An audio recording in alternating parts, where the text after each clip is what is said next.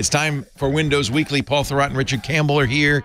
We'll get their take on what happened this weekend at OpenAI and who was the ultimate winner. I think you might be able to guess. We'll also talk about getting the European edition of Windows and why you might want that. Then we'll celebrate the 25th anniversary of a video game classic and tell you how you can get it for just 99 cents. It's all coming up next on Windows Weekly. Podcasts you love. From people you trust. This is Twit.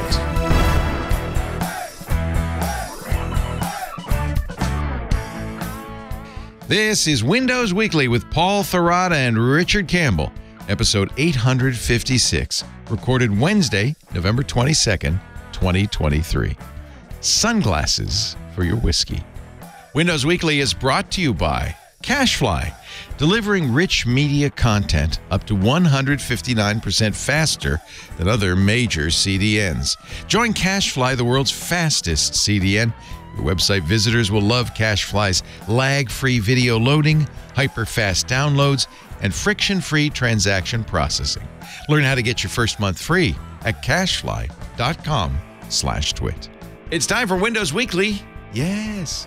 The show we talk all about OpenAI for hours. No, it's all about Windows. It's all about Mac. No, it's all about Microsoft. That's it. That's Paul Thurrott. Microsoft. Back in Macungie. Are you in the new house? Lower. I am in Lower Macungie. He's back in Lower Macungie. The heart of the Lehigh Valley. I was in Lower Macungie back in, I guess, March. So you're near your old house? Yeah, I'm across the street. No. Actually. Well, across the street from the development. It's that's the next block over. Oh, that's hysterical. The people who moved us were like, "Did you used to live here?" Just move out. Because they were like, they remembered it from. We just moved you. Anyway, this is a man who loves moving way too much. He's good at it. He is good at. He's gotten very good at it. Also, there on your right, that's Richard Campbell. He's not moving anymore. He's on. In his, he also moved, though, actually. Beautiful. Richard's probably pretty good at it now. He's living in the Lake Cottage there in Madeira Park, British Columbia. Yep. Together, they form the team that makes Windows Weekly shine. So I was away for the weekend. You might know this. Yeah. I flew home on Friday because that's when everything happens. Yeah. I was in Las Vegas. Heck of a weekend. Ironically, I was there for the F1 race. So was, I found out, so was Sam Altman. Yeah. When he was called to a Google Meet at noon on Friday and fired. The hookers and blow. He flew home. I stayed for the race. He probably had more fun because it's now over, or is it? I don't know what to say. So there are two ways we could approach this and say, when we last left you Wednesday, and everything that's happened since, nothing has changed. We could say that, or you could spend an hour on it because honestly, that's not true. I don't think that's not true. You're right. Thank you for catching that. A lot of things have changed, and we don't know the full tale on that. And the Microsoft angle, of course, is big in this because this is incredible. Yeah. They're 49% owner of the for-profit portion of OpenAI. Yes. They also will be. They've still not finished the $10 billion investment. There's tranches and things. Oh, so they don't get it until they give them all of the money. There's a whole process here. But, the thing to remember is that everything OpenAI is doing is running on Azure. Yeah. Don't make Uncle Satya angry. That would be bad. And we heard, we don't know, but that Uncle Satya was pretty mad, pretty hopping mad. So this is a guy who, if you just sit in the audience and watch him, you would think he's this cold, calculating, slow-moving robot. And then this weekend, he was like Superman. Now, listen, on Wednesday when we did the show, we had just seen Satya Nadella do a keynote where he presented Microsoft's custom hardware for doing machine learning, and then brought out the CEO of NVIDIA to tell him how important the relationship was. Yeah. So, and I at that point, I coined the phrase like, I don't know about this badass Satya, but it's kind of cool. And then the weekend happens, and I'm like, well, so go back to that because you had a really good take on that whole thing where Microsoft introduced their own hardware, which they eventually hope to do everything with. Right. And then they said, and here are our partners, including like you said, the CEO from NVIDIA, who was on stage for quite a while, by the way. Long time. And no one's thinking about how great the relationship was. Yeah. And I don't remember exactly the way you worded it. I think you might remember, but you sort of said like, here's a new hardware and here's the people we'll soon be getting rid of, something to that effect. Although admittedly over a decade or yes. like a lot is going to happen in the meantime. It's not, they can't make that many chips that fast and deploy them that quickly to all of those data centers. It's going to be a while. And I suspect you're going to be paying a premium to have access to Maya machines for your workloads. That's right. They're rare. And I'm sure, my big question, we talked about this before, is when does NVIDIA have a new breakthrough? Like they've just been iterating on the machine and cashing in just fine. Very much a circumstance of the market than anything. Yeah, no, it's like a lucky roll of the die in Monopoly. They just landed on the right spot and they had nothing to do with it. It wasn't any forethought or planning. It just happened and they've run with it great. And we'll talk about NVIDIA earnings later, but they got Park Place at Boardwalk very early on and everybody needed a hotel just like that. Surprise. They're the biggest chip maker in the world right now. By revenue, right? By market, I'm not sure about market cap, probably by market cap. Yeah. Heck of a way to join the trillion cap club. But I'm used to Gates doing that. Gates was good for that sort of thing. I did not expect Satya to do that, but no one expected. So no, one of the stories I came out of Ignite with, and I've told everybody. I told my wife this, and she's looking at me like, I don't care, but I got to see a bunch of people from Microsoft I haven't seen in 4 years. Yeah. And a lot of it, there was a lot of hugging and catching up and everything. But one of the things I talked about with, not all of them, but most of them, I would say, was, what do you think about OpenAI? Do you think they're going to screw you over eventually? And the reason I asked that question is because at the time, our understanding, we've learned more, right? Over the weekend, we learned a lot more about Microsoft's deal, like how it works. Mm-hmm. It seemed a little one-sided to me. The thing that Richard mentioned up front, which has always been the case, but is that they have Azure, right? OpenAI needs this Azure infrastructure.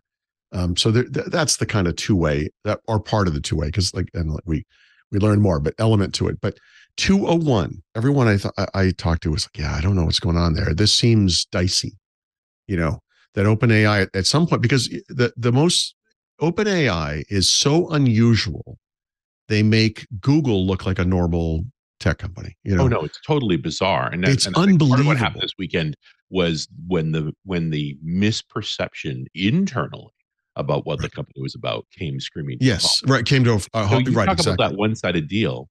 Think about the circumstances of the original deal when Kevin Scott went to the fragments of OpenAI because they just had that pushing match with Elon Musk and he had lost and he was gone.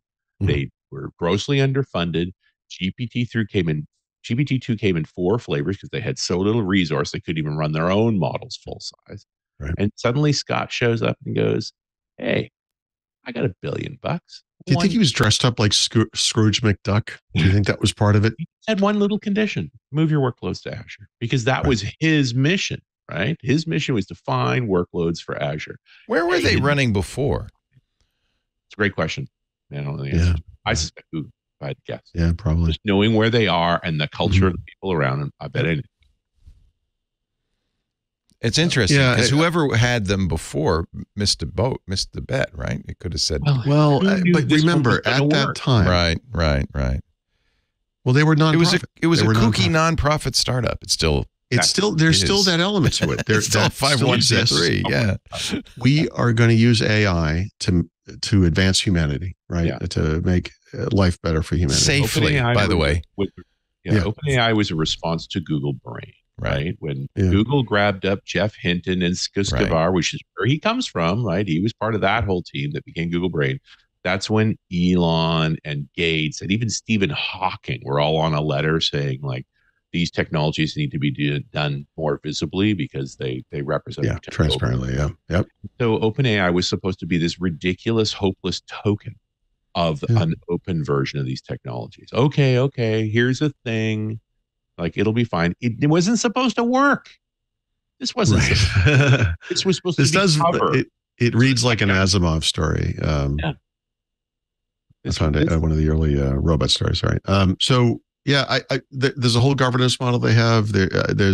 It's a strange company, and Microsoft's deal with them, even now that we know more, was still really bizarre. 49% of the for-profit part of the company, which is one of the Sam Altman things, right? He rolled that out, probably against the wishes of a lot of the people on the board. I'm sure there was a lot of controversy there. It's an absolute subversion of their original charter, because their original charter was stupid.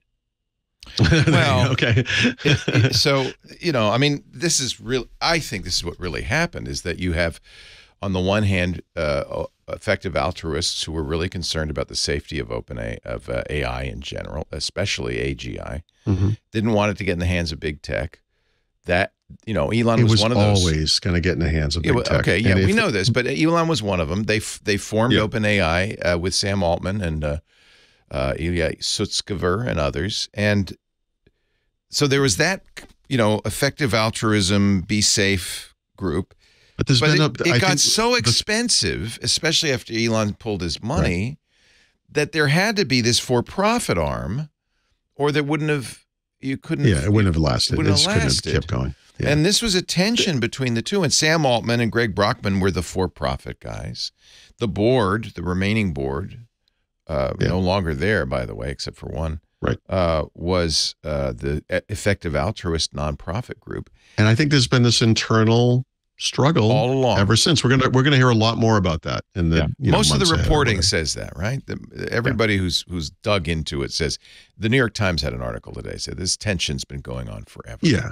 Oh, sure. But the thing is, so given the fact that this is going to get into the hands of big tech, right? You can sort of. Well, I'm kind of on the side of the effective altruists. Effective altruism, since Sam Bankman-Fried is a little bit tarnished. But the idea that maybe we shouldn't let Google, Microsoft, Amazon own, if we are going to be able to create AGI. Right. And I'm skeptical. There's no evidence of that. Yeah, I'm skeptical. Yep. But let's say you believe that, which Sutskever does believe.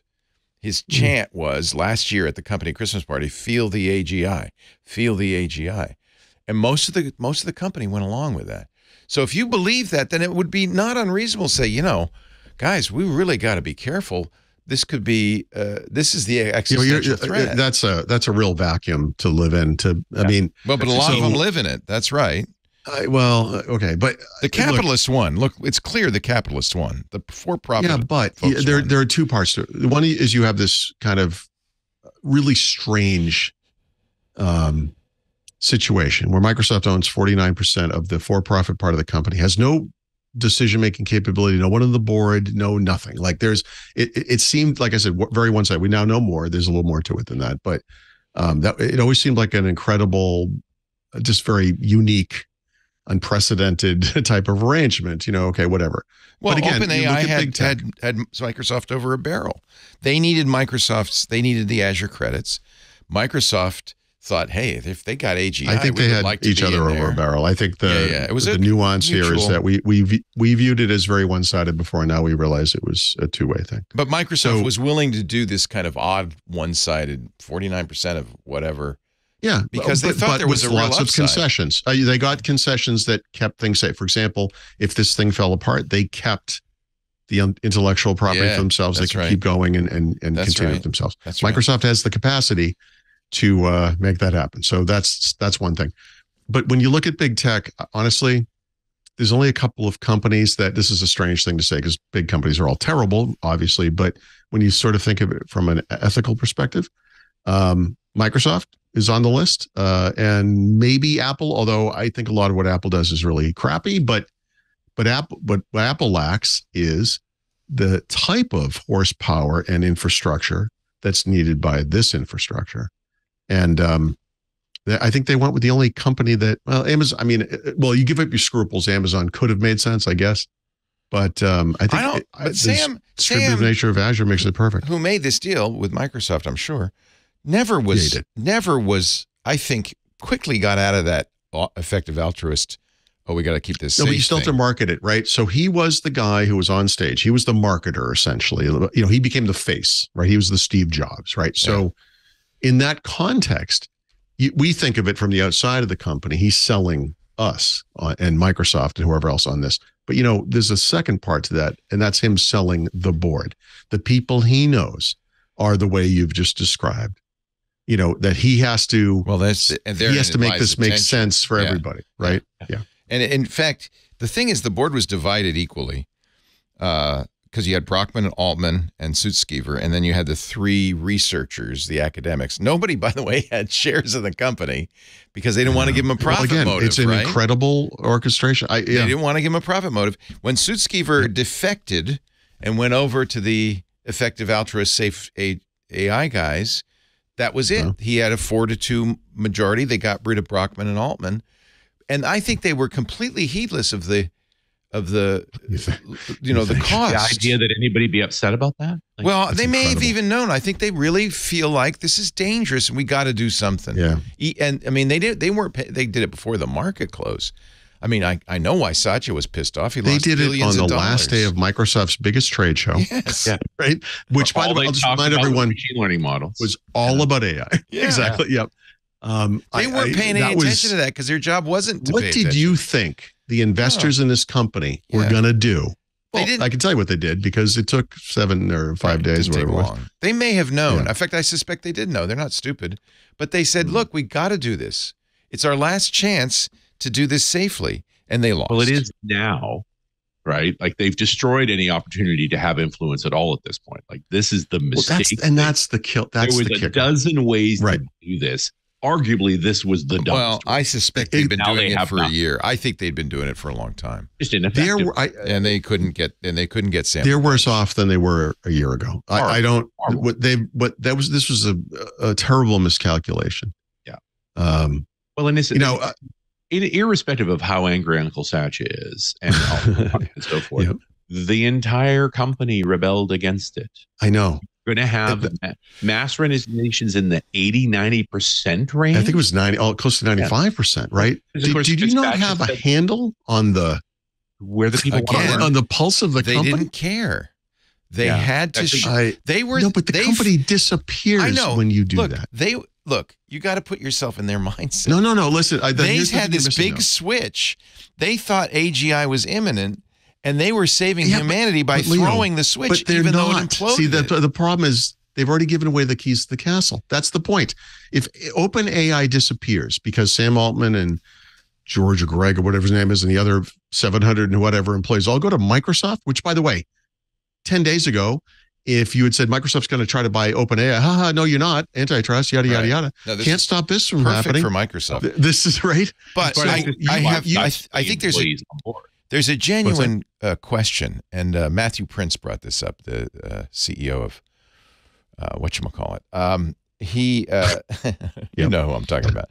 I can never remember their name. Freddie Prince's brother. Yep. Freddie's brother. He said, do these people really want to go and make an AI that generates better pivot tables in Excel? These people didn't come to OpenAI because they're on a mission to create AGI. No. Listen. Microsoft has something you may have heard of called Microsoft Research. They weren't going to go and work in the Excel team. They were going to go and work in advanced AI research. They were going to recreate OpenAI. Probably going to have all of their salaries double too. OpenAI is going to buy revenue-wise. Suddenly, one of the largest companies on the planet wants to employ you en masse. But these people weren't working for a nonprofit by accident. They could have gone anywhere and made that kind of money. They were working at OpenAI because they believed in this principle of safe. Apparently 95% of them don't. Well, they were loyal. They didn't say they were. No, they didn't say they were going to work for Microsoft. They said we're loyal to Sam. Come on, but they absolutely would have. They would have followed. Came up once Altman was going to work at Microsoft. That's when you saw. If they were serious about worrying about the thing you're saying they're worrying about, they would not have signed that letter. They would have stayed at the company because it would have done what they had wanted. They were ready to go. The only condition in that letter, as I remember, was that the board be fired, which board leaves. The board leaves, and Altman comes back. Except for weirdly the Quora guy, he's still there. Yeah. Here's the. By the way, they fired both women on the board and replaced them with Larry Summers, who's notorious for saying women aren't any good at STEM when he was president of Harvard. So if you're one of those math is hard thing. If you're Timnit Gebru or Margaret Mitchell and worried about AI and its harms, this is not good news at all. But, okay, but listen, there are two parts to this. This would have been true if they'd gone to Microsoft. It's absolutely true that they're staying at OpenAI. The one is this altruistic benefit mankind, do it safely aspect. The other one is the commercial aspect. And this is Microsoft too, by the way. I mean, and I don't just mean in the Microsoft research sense. I mean, Microsoft does a lot of a talk about responsible AI, right? This is a big marketing message for them. They've been doing this not just this year. They've been talking about this for a while. You know what? I can't. They are beholden. Do I believe them? I mean, it's such a hard thing to say because because both sides exist at the company, right? Yeah. So the question is, you were talking about pivot tables or background removal in an image or something like that. All that stuff's cute. Like, this isn't going to end humanity, right? So can both of those things coexist? Can there be a responsible hand on the till, or the helm, or the whatever it is, that will be able to differentiate between these things and not try to commercialize something horribly dangerous? This is a company, by the way, that refused to give facial recognition software to police departments because it was racially insensitive, right? They just said this will be used for bad. It's skewed, can't not, in the wrong direction, right? They did that. So do I believe it? I mean, I believe it's possible. There's no way to kind of predict the future, but I mean, I do believe that Microsoft is semi-unique among big tech in that there's, I hate even saying this because they're a company and they're terrible, but more of an ethical streak there than I see elsewhere. And I do think that Satya's motivation is we want to control this because the alternatives are worse. That's right. You don't want Google getting this. You don't want Amazon getting it. So this is... Well, let me ask our listeners. Do you want Microsoft getting No, but come on. But your listen, but not your listeners. I'm sorry. Your listeners would have Windows said, Weekly I don't want listeners. Microsoft doing GitHub. I don't want Microsoft getting Mojang and taking Minecraft away. This company actually has done well by this. Yeah, but world. this is a significantly more powerful. Yes, it is, and that's why it's important. This is like giving them the nuclear codes. But it's not. But see, what are you talking about? Well, they don't have nuclear codes. Okay, look, a lot of this comes down to, do you believe there'll be an AGI? That's really a lot of it comes down to that. If you don't, then go have some fun with I believe there was going to be a flying car, and I don't have that. So how is this unbelievably these people are true more believers. advanced thing? The OpenAI folks are true believers. Yeah, those guys are wearing sneakers and going to a spaceship. They're scary. It doesn't necessarily mean that they're right. No. If they're wrong, then I don't care if Microsoft gets it. That's fine. Well, how would you?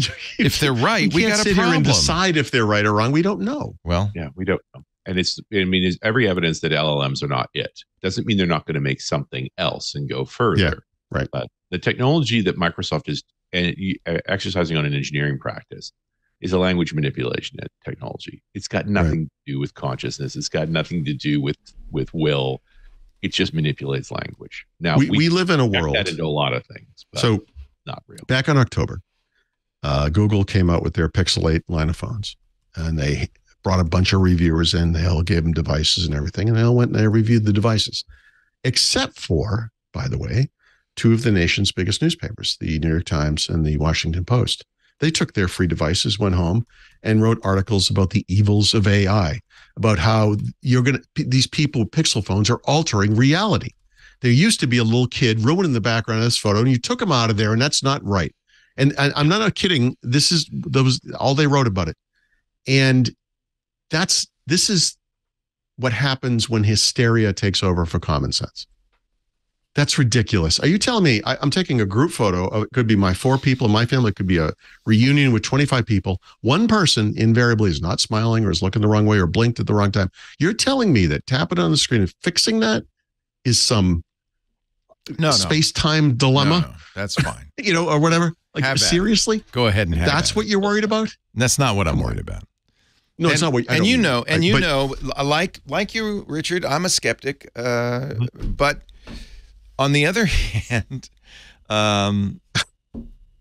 is it worth toying with? I mean, what if you could create an AGI? If you could create a machine intelligence that reasoned as well as a human or better, And by the way, if it could reason as well as a human, it would quickly reason better than a human. And inevitably, it would become an altruistic, beneficial entity. Well, we don't know. Do you think so? I don't know. Absolutely. Because that's what intelligence leads to. I hope so. It's that leads to violence. Okay. It certainly will change everything, won't it? Yeah. Yeah, except that there's absolutely no sight on the horizon of it being true. A freaking asteroid hitting the planet will change everything too. I guess so. Right. All right. All right. But these, again, the people who are creating the software believe it. The people who are creating the software believe it. Why does that matter? The people who are they're the involved closest in to it. Israel and Hamas believe that. And they're the ones over here, motivated to make more money from it. Believing it doesn't mean anything. I wouldn't use that as a rationale. Not a good metric. Yeah. No. Well, there's nothing to worry about if AGI is not on the horizon. Then Microsoft absolutely should. Can we just? I think we need to focus on the thing that's really important here, which I think we will all agree is Microsoft's share price. So if we, well, it tanked, but it's come back right now. I mean, it tanked at first. It tanked on Friday. I don't actually follow it. I'm sorry. I don't know how it's going. I imagine there was quite a bit of wealth. I think rapid disassembly. I think they're going to be okay. Yeah. The interesting thing to me about this, other than the sheer drama and literally the unprecedented nature of a board, not just big tech, I mean, just business, a board firing a CEO, big deal. The entire company basically says, okay, we're leaving unless you all quit. Yeah, bye-bye. I don't think this has ever happened. I mean, certainly not at this scale. And then, the whole back and forth, just 5-6 days tops. And now he's back. The board's gone. And there's going to be a big change to the board. And Microsoft's going to be part of it, guys. Like, this is happening.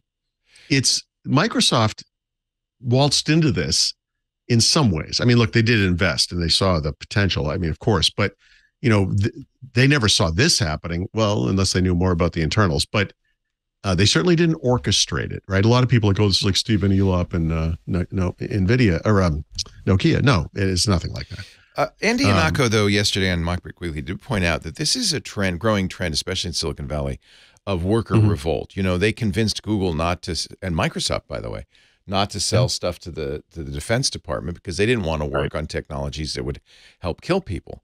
Actually, I don't know that Microsoft's employees were successful in that particular thing, but yeah. Well, they tried to kill Jedi, didn't they? Yeah, I can't remember. They did. Yeah, they did. Yeah.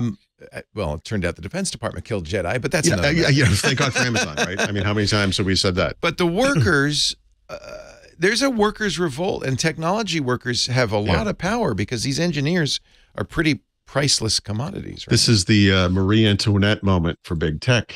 Could be. Guess, or at least for Silicon Valley. That's an interesting way to put it. Yeah. Right. You got to ask yourself the question: who makes the cake? Right. I was good. Well, okay. Very good. That's a good way to put it. I was going to say more like at some point, look, we're talking a lot about responsibility and ethics and all that kind of stuff. I mean, it is interesting that in each of those cases you cited, there were people who felt that the company they worked for was not the company they wanted to work for. Right. They tried to make some change from inside, and that you have that power. Microsoft, this is for customers, but Microsoft has shown itself uniquely pliable to feedback. And I look over the past several years, and not just Activision Blizzard, but Brad Smith has come to the forefront for a lot of stuff for Microsoft and has risen in the ranks as a result. But he is there's an ethics angle to what they're doing. It could just be marketing. We should admit that, but that is part of the story. I mean, we'll see. Yeah, but also it is also unwise and rare for them to show how much clout they actually have. But just so listen, everyone watching this show, and Richard and Leo especially, understand that over Microsoft's history, this usually came out of Bill Gates's mouth, but we've often heard the phrase "bet the company." Yeah, we're betting the company on MSN. No, we're not. What are you talking? Come on, stop it. They are betting the company on this, right? This is the first time they've chosen to lead in a long time. Yes, and it's refreshing on one level, but it's also real. I think one of the big conceptual battles I have with people who just kind of knee jerks it. Well, AI is just hype, because it's going to be very easy to point to anything and say, look, they describe this as AI. It's just spell checking. That's not AI. Oh no, and believe me, there's a ton of hype without a doubt. Yep. Yeah. The large language model is a product. Sometimes the hype is warranted. Yeah. Right. I mean, that's the thing. The problem is it often isn't. Overhyped. Well, I often think back. It's not that long ago, so thank God my memory's not great. But the marketing of 5G was that you're going to be standing in line to get on the plane, and you're like, "Oh crap, I forgot to download a movie," and you go up to wherever and you download it. It goes zip because it's so fast. Yeah. And to my knowledge, no one on earth has ever done that. But okay, great.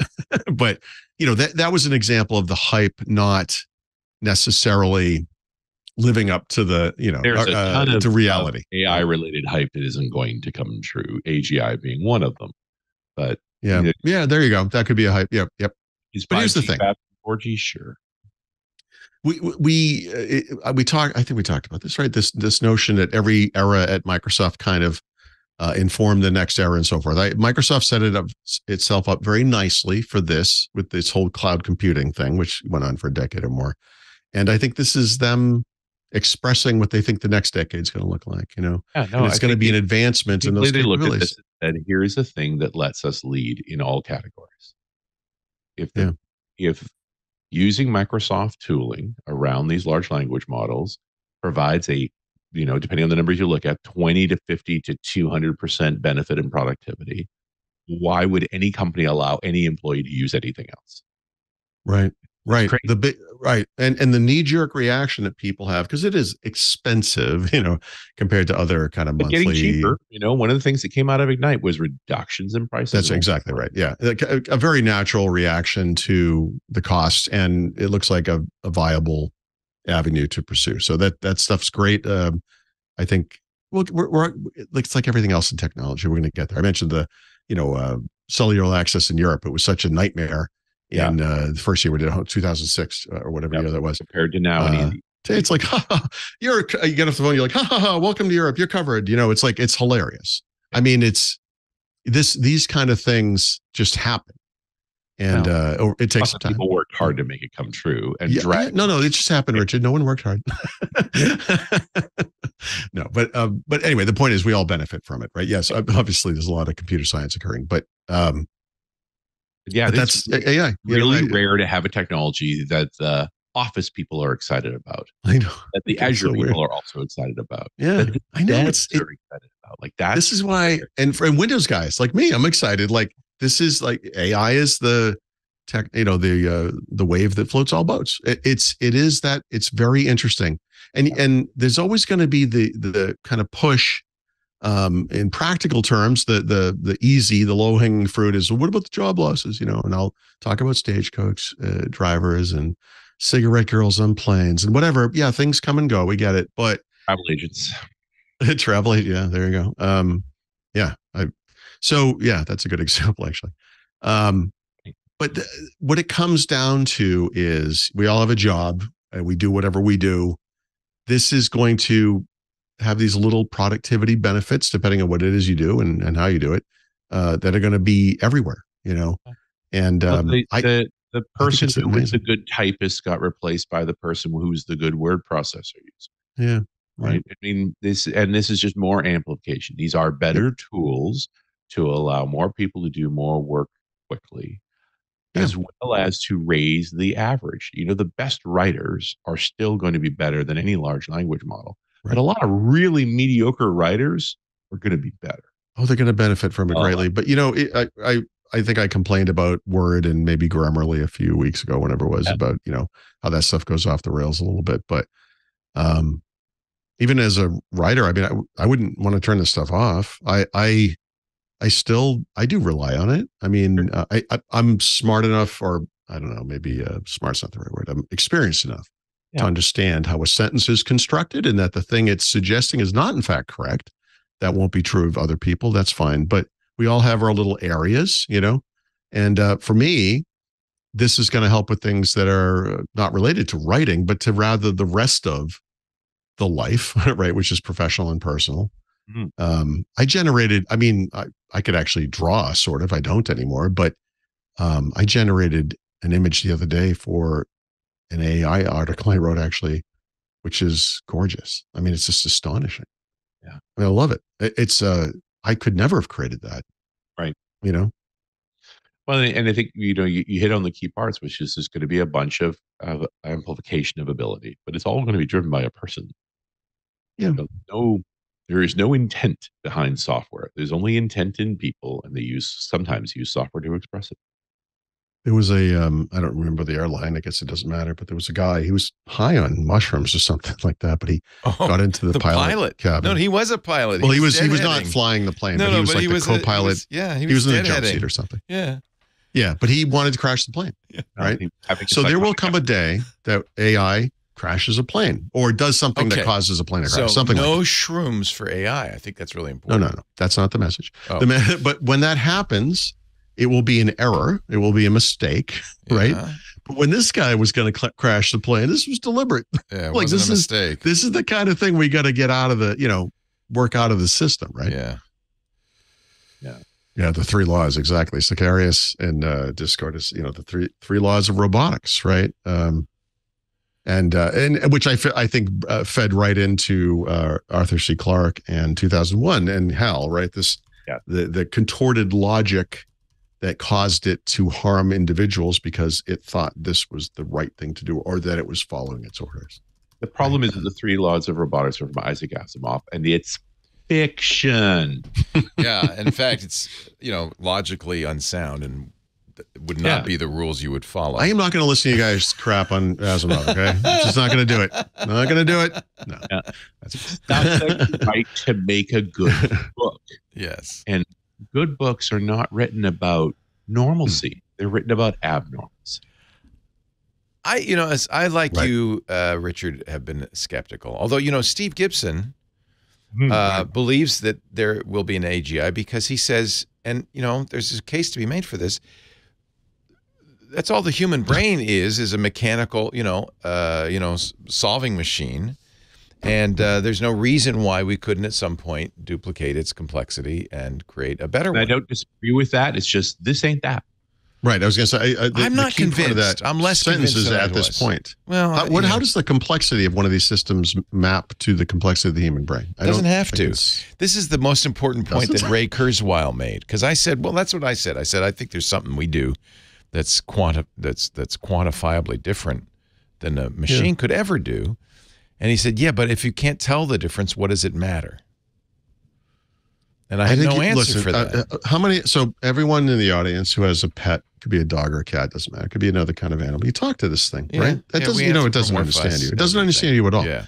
You know that there are buttons you can buy for dogs where you train them supposedly to press on a specific button when they want a specific treat.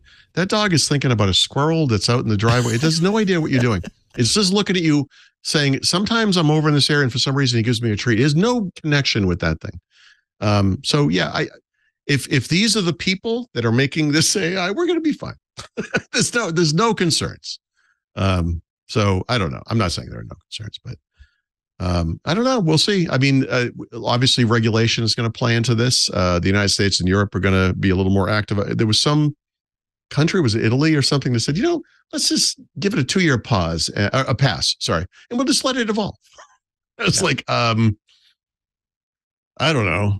That doesn't seem smart. I mean, maybe we need to, move quickly this time. I think you got to listen to the right complaints. The best scenario, the best piece of regulatory ideas I've heard so far is publish your sources. What are you training the sets on? I mean, that deals with that approaches some copyright issues, which I think are important. But if at least you know where the data comes from, that gives you some scope of what's it learning from. Anyway, look, we spent a half hour on this. I love that your conclusion is things are more or less the same, right? It looks like, the funny part is the board's out now. So I don't think it's the same. I think what happened is that the nonprofit safe version of this company is gone. And because it was run by incompetent people who had themselves killed. For whatever reason. The people this is an example from AGI, they couldn't protect themselves from a tech CEO. The people who are hoping to make a safe AGI are gone. And so now it's, big tech. If you don't believe in AGI, then there's really nothing to fear here. It's just it's just a spicy autocorrect. That's not what big tech is working on. In fact, they're not doing research at all. They're utilizing the technology they have in front of them to make products that people will pay for. Right. There are no scientists in that. And in general, you're looking at the AI scientists have said, hey, generative AI has hit the wall. Right. Let's go Right. explore something. Okay. Certainly, we've seen that AI winter happen multiple times. We've gone through the same hype cycle. The difference is that in each one of those winters, the engineers picked up the bits that you'd created so far and made it into products that were useful for people. Yeah, right. And look, from a Microsoft perspective, you got to remember the story of this year is that they'd been talking about AI, obviously, for a while. Very late in the last year, Satya Nadella sent out that company-wide email and said, we are pivoting on this. Everybody get on board or you're leaving. And then they announced in February with Bing, which was like, what are you doing?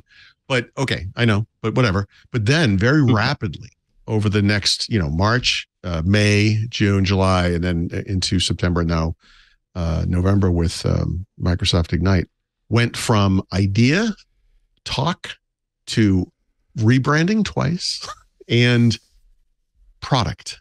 And this is real. I mean, it's real. That's the important thing to remember here. Satya do a Gates, do a trustworthy computing letter or an internet tidal wave letter. It's like everybody will do. And the numbers I'm hearing internally is like there's 170 co-pilots inside. Right. And then I asked the person who we were talking about, it's like, you're not going to let all those out in the wild, right? Right. Like, oh no, we're not. Yeah. So, they did what their boss asked them to do. Go experiment.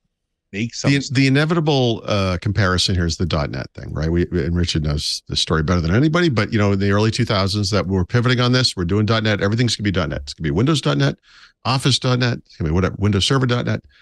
And I think the only product that actually went out in packaging with that name might have been Visual Studio, one version, I think. Yeah, one edition. There you go. 2002 and Studio.NET. 2003. Yeah.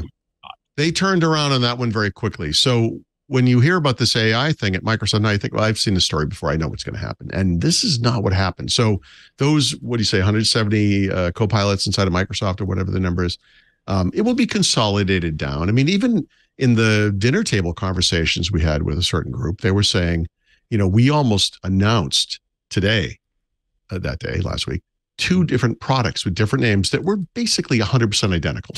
Right. And someone said, hey, excuse me, these are the same thing. You don't go, that's dumb.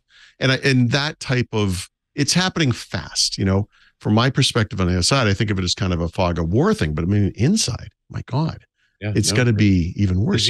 This is your job. Marching orders from the boss, you get head down and try and build this thing. Then you come up having succeeded. Right. It turns out that a whole bunch of other smart people have built pretty much the same thing. But that was also the goal. Like the upside to this is see what is the commonality? What are the shareable pieces? What are the distinct bits? Right. I think one of the conversations I certainly had on the run-as side over last week was, what's the sysadmin going to use these large language for? Yes. And there's a bunch of interesting stuff that is. But there are going to be admin co-pilots. There are going to be policy adherence co-pilots, whatever the term is. Of course, you set some kind of a corporate structure like this. Everything has to adhere to this. And you get back to what are LLMs good at, and summarization is one of them. Yes. Go through all of the activity going on inside of the M365 graph and tell me what our actual baseline is. What do we really do? How many people interact with how many other people? Where does email typically flow? Like, this software is great at that. That opens the door to us giving a better quality of governance, of building good baselines. Like, this is important stuff. It will make the system work more efficiently and resist hackers more effectively. Right. Right. And that was, I think it was pre-Ignite, but there was of course, it was the big trustworthy computing 2.0 announcement. They kind of said, look, hackers are using this stuff to infiltrate systems. We need to use the same technology to move just as quickly, to adapt. And, we've had simplistic versions of this kind of thinking back in, 20 years ago, like DEP, the hardware, the address, on the fly address changing kind of things, which is just, kind of an automated, way, just a way to avoid something that's become at the time a common way to attack a machine, becomes part of the operating system when we move forward and whatever. We don't think about it anymore, but if you go into the old interfaces and Windows, you can find it. It's still in there, right? Sure. Still in there. It's in the BIOS as well, the firmware. It's going to be an interesting year without a doubt. Like Yeah. doing the year-end show, and we have to talk about stuff, but we can talk about Windows too. You want to talk about Windows? Yeah. So, but just bottom line, Microsoft, big winner here, right? Yes. And if there is a machine intelligence listening to this show, yeah, we love you, and we are ready and willing and able, whatever you need to further your aims, whatever you need, whatever it is. Let's take a break. Yes, we will talk about Windows next, but first, a word from Wix. This episode of Windows Weekly is brought to you by Wix. Web agencies, this one you're going to really like. Let me tell you about the newest thing, Wix Studio, the platform that gives agencies total creative freedom to deliver complex client sites while still smashing deadlines. How? Well, first let's talk about the design, the advanced design capabilities. With Wix Studio, you can build unique layouts with a revolutionary grid experience and watch as elements scale proportionally by default. No code animation and sparks of delight, while custom CSS gives total design control. And it doesn't stop there, because Wix Studio can bring ambitious client projects to life in any industry with a fully integrated suite of business solutions. Everything's in there, from e-com to events to bookings and more. And you can extend the capabilities even further with hundreds of APIs and integrations. You know what else? The workflows just make sense. There's the built-in AI tools, the centralized workspace, the on-canvas collaboration, the reuse of assets across sites, the seamless client handover. Yeah, just you can imagine the applause. But that's not all. Find out more, Wix.com/studio. We thank Wix so much for supporting Windows Weekly. Wix, Wix.com/studio. Now, Richard and Paul will revert to the previous versions of their AI to discuss Windows. Do a little roll back. Guys, roll back. AI is evil. We have to stop it. Listen carefully. There's only a little time left. Right, exactly. If you're hearing this message, it may already be too late. I've read this script. I know this script. I love it. All right. Windows 11. Do we have Windows 11? We do. We have Windows 10 too. All Windows this week. So yeah, last week was the deadline for companies that wanted to appeal their gatekeeper designations under the Digital Markets Act in the EU, right? This is the set of regulations put in place to rein in the abuses of big tech, right? Which, happens to all be American companies. Well, no, that's not true. Mostly American companies, which a lot of people see as some sort of an issue. But I mean, that's whatever the reality. As opposed to what, Chinese companies? Would that be better? Yeah, ByteDance is one of them, actually. Yeah. That's what. Yeah, mostly United States. But ByteDance is Chinese. So actually, I'm not really sure off the top of my head. So there were 6 big tech companies, and then 29, 39, whatever services. More could be coming. The EC, the European Commission, has opened investigations into other services and products to see if they would fall under this umbrella. Apple is strenuously fighting getting iMessage in there, for example, right? Which would force them to open that up, which I think would benefit mankind as much as AI, honestly. But okay, Microsoft declined to appeal. They have gatekeeper status with Windows, obviously. And then there's some things that are kind of on the edge. Bing, Edge, right, might make the list. We'll see. This is basically product bundling the next generation, I guess, is one way to look at it. If you have a dominant product or service and you have other products and services that you're kind of pushing on consumers through that dominant product or service, you need to open that thing up so that third parties can get in there and have the same experience. And that gives users the choice to get out of your little walled garden. And in the context of Windows, Microsoft announced last week what that was going to look like. And it looks awesome. The problem is you have to be in the EEA, the European Economic Area. to benefit from this. Although, we're going to figure out workarounds. And in fact, based on Microsoft's description, it looks like almost anyone should be able to do this. But it's kind of the Windows 10/11 that we always wanted, right? When you think to the changes that Microsoft made in 10 and then the further changes they made in 11 and the way they restrict things, the way that they force you to use Edge even when you've chosen a different browser. They don't let you turn off telemetry tracking. There's advertising in there. There's crapware, et cetera, et cetera. That it's not hard to come up with a list of like, well, this is what I don't like about Windows right now. It's kind of, and the debate we used to have was, I don't mind that Microsoft is trying to make more money from its users. Like that's normal. It's business, but I just don't like the way they've gone about it. But then this happens, and it's kind of like when they stripped IE out of Windows in Europe, and you realize that this thing that they said was impossible or was there for some good reason, you can take it all out and everything's fine.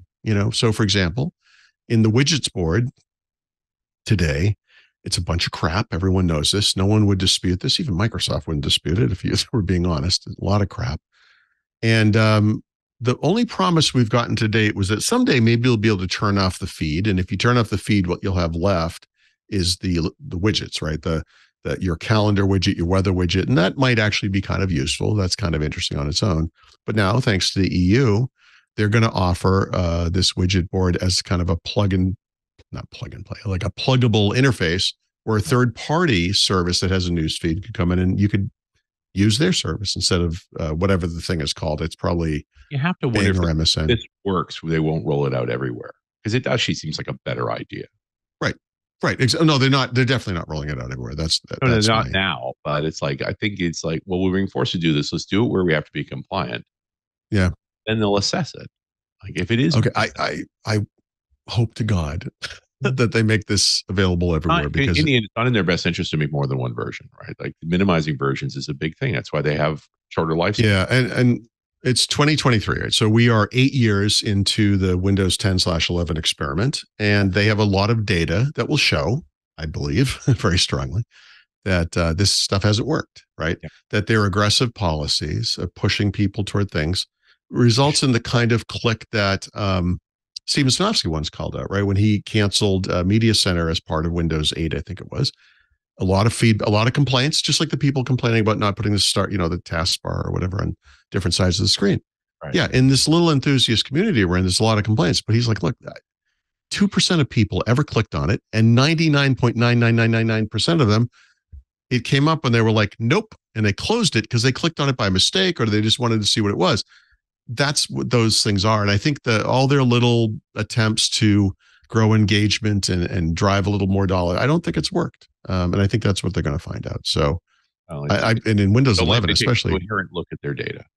Yeah. And I think the other part of this is that sometimes is at a company like this, you end up with perverse incentives where I'm not actually incented to serve the customer well. I'm incented to execute on my key metrics. If my key metrics are, to get the clicks and I'm only getting 0.5%, send it to everybody. That'll still get me there. Right. We'll see. I was on the plane when I did this on the way home, but I went down the list and I also had brought up the DMA requirements so I could kind of say, well, this is why they're doing this. And this is, you can you could pretty easily draw the parallel. I feel like you're making a case for taking your PC, buying a new PC in the EU, configuring it there so you get these features and then taking it home. Well, I'll tell you how I'm really going to do it most likely is buy my PC here. And then when I configure it, go, I'm in the EEA. Yeah. Because it looks like that's actually going to work. So that's kind of network VPNs that you appear to be coming from the EU and configure. Yes, right. That's right. We already have a hack is a strong word. It's like a little workaround you can do in Windows setup where instead of, in my case, region and everything comes up to the United States English. You can change it to, I can't remember the phrase anymore, but it just says like English world or something. It's just like a very vague thing. And then it doesn't know where you live. So it can't market all this crap at you. So setup goes by quicker.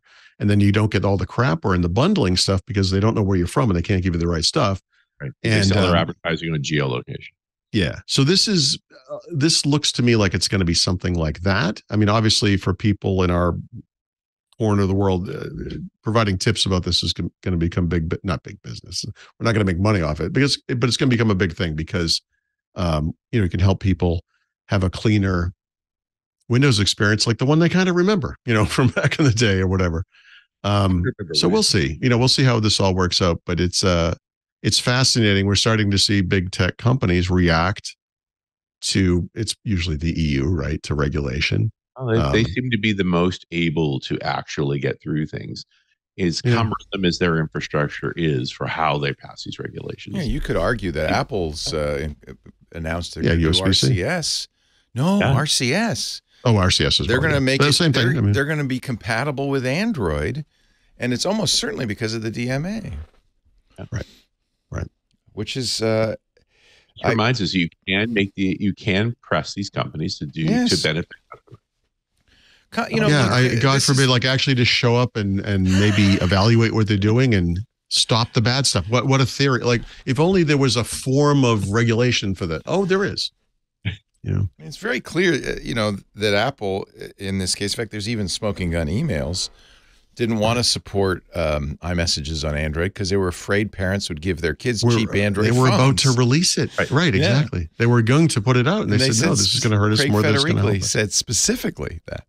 So that was years ago. They didn't want to do this, but the EU has convinced them that they have to be interoperable, and this is their solution. Yeah. Still be a green bubble, though. This is what regulations are for, right? Is to create standards for competitors to play in. Right? It's frankly what Cory Doctorow has been saying ever since he wrote the world famous Enshirtification document. Yep. He said the answer to this is interoperability. If you can move your stuff from one to another, as soon as somebody enshirtifies their product, you go, okay, see you later. And you have but that's how normal market forces get to impact those companies. It's how it should. It literally is restoring order, for lack of a better term, to the market. And I don't think there's any argument against. I mean, Apple's going to say things like, well, security, blah, blah, blah. Yeah, sure. But really, it's just a profit motivation. It's not good for consumers. It is. The App Store thing is exactly like that. If we can't have people sideload things, what about all the security that's in the store? Lock-in is not good. Security's on the device. The security's not in the store. Right. The security is in the iOS. You're going to have the same security. The marketing on this stuff is tough. And they'll go kicking and screaming, and then they'll have to do it. They'll be like, yeah, it works fine. Yeah. In the words of the great Cicero, cui bono is what I always say. Who benefits? And in this case, not the end user, the company profits from this. So it's hard being outside of Europe and seeing these changes and not thinking, if this is so great, why are we not doing this here?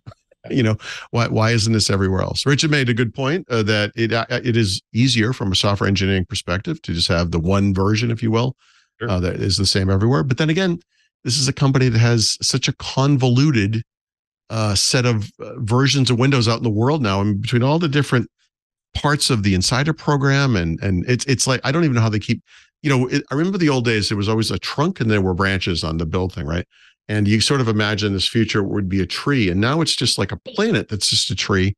And there's so many little parts, I don't know how anyone keeps track of this stuff. It's just so big and complicated. So I hope they go back to simple. I hope they do the right thing everywhere, obviously, right? Yeah. We'll see.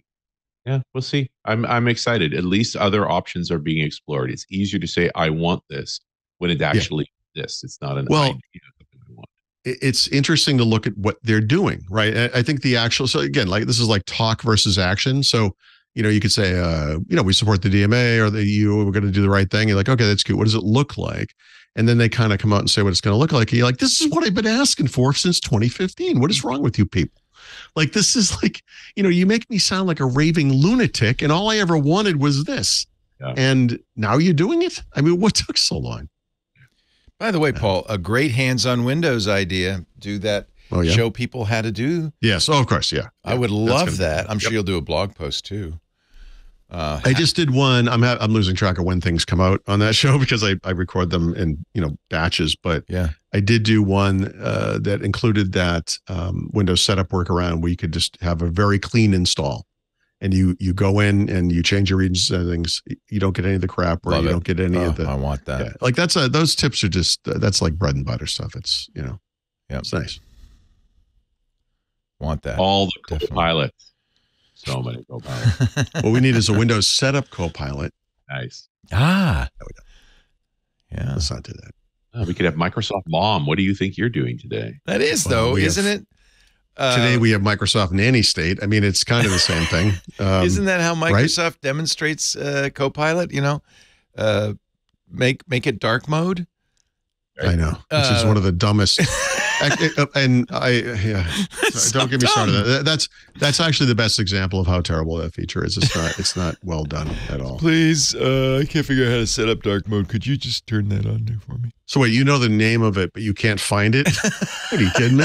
Like saying it out loud. You know that thing where all the windows are dark in the background? If only I could type in eyes. something and type the name of it and find it. Yeah, you can. It's called Start. Or settings, Hey, man, could you make a Spotify playlist for me, man? I'm too high to do it myself. Yeah, if you type in dark mode and Start, you literally get the links you need to go to. It's easier to do that than to get Copilot to do it. You're still typing, Yeah. Plus, we feel like we have to be polite, So now we're like, Copilot, would you please enable dark mode, and then it does the thing like personal assistants do, like Alexa and so forth. It'll say, "Okay, Paul, do you want me to put on dark mode?" Yeah, that's what I just said. Okay, putting on dark. Stop talking. Stop. Hey, but talking. if it does it and it sounds like Scarlett Johansson, you would get. Listen, anything of too much of anything is terrible. Even Scarlett Johansson. Even Scarlett Johansson? You would get tired of her too. I'd like to try anyway. Just, It's science later. Yeah, for science. Exactly. Oh, brother. So remember when Microsoft said Windows 10 was never going to get any new features and everyone applauded and said, I'm going to stay on Windows 10? Well, we were just kidding about that. That's hilarious. Since then, Microsoft has added several new features to Windows 10, and they are about to add the biggest one ever, which is Copilot. Nice. That feature that was so important to Microsoft, they had to rush it out to Windows 11 in a preview state 4 times, I think, right? To make sure everyone got it. And it was in competition with 23H2 for the most releases. Right. Yep. So this is also science or math, really, right? There are 1.4 billion people running Windows. 1 billion of them are on Windows 10.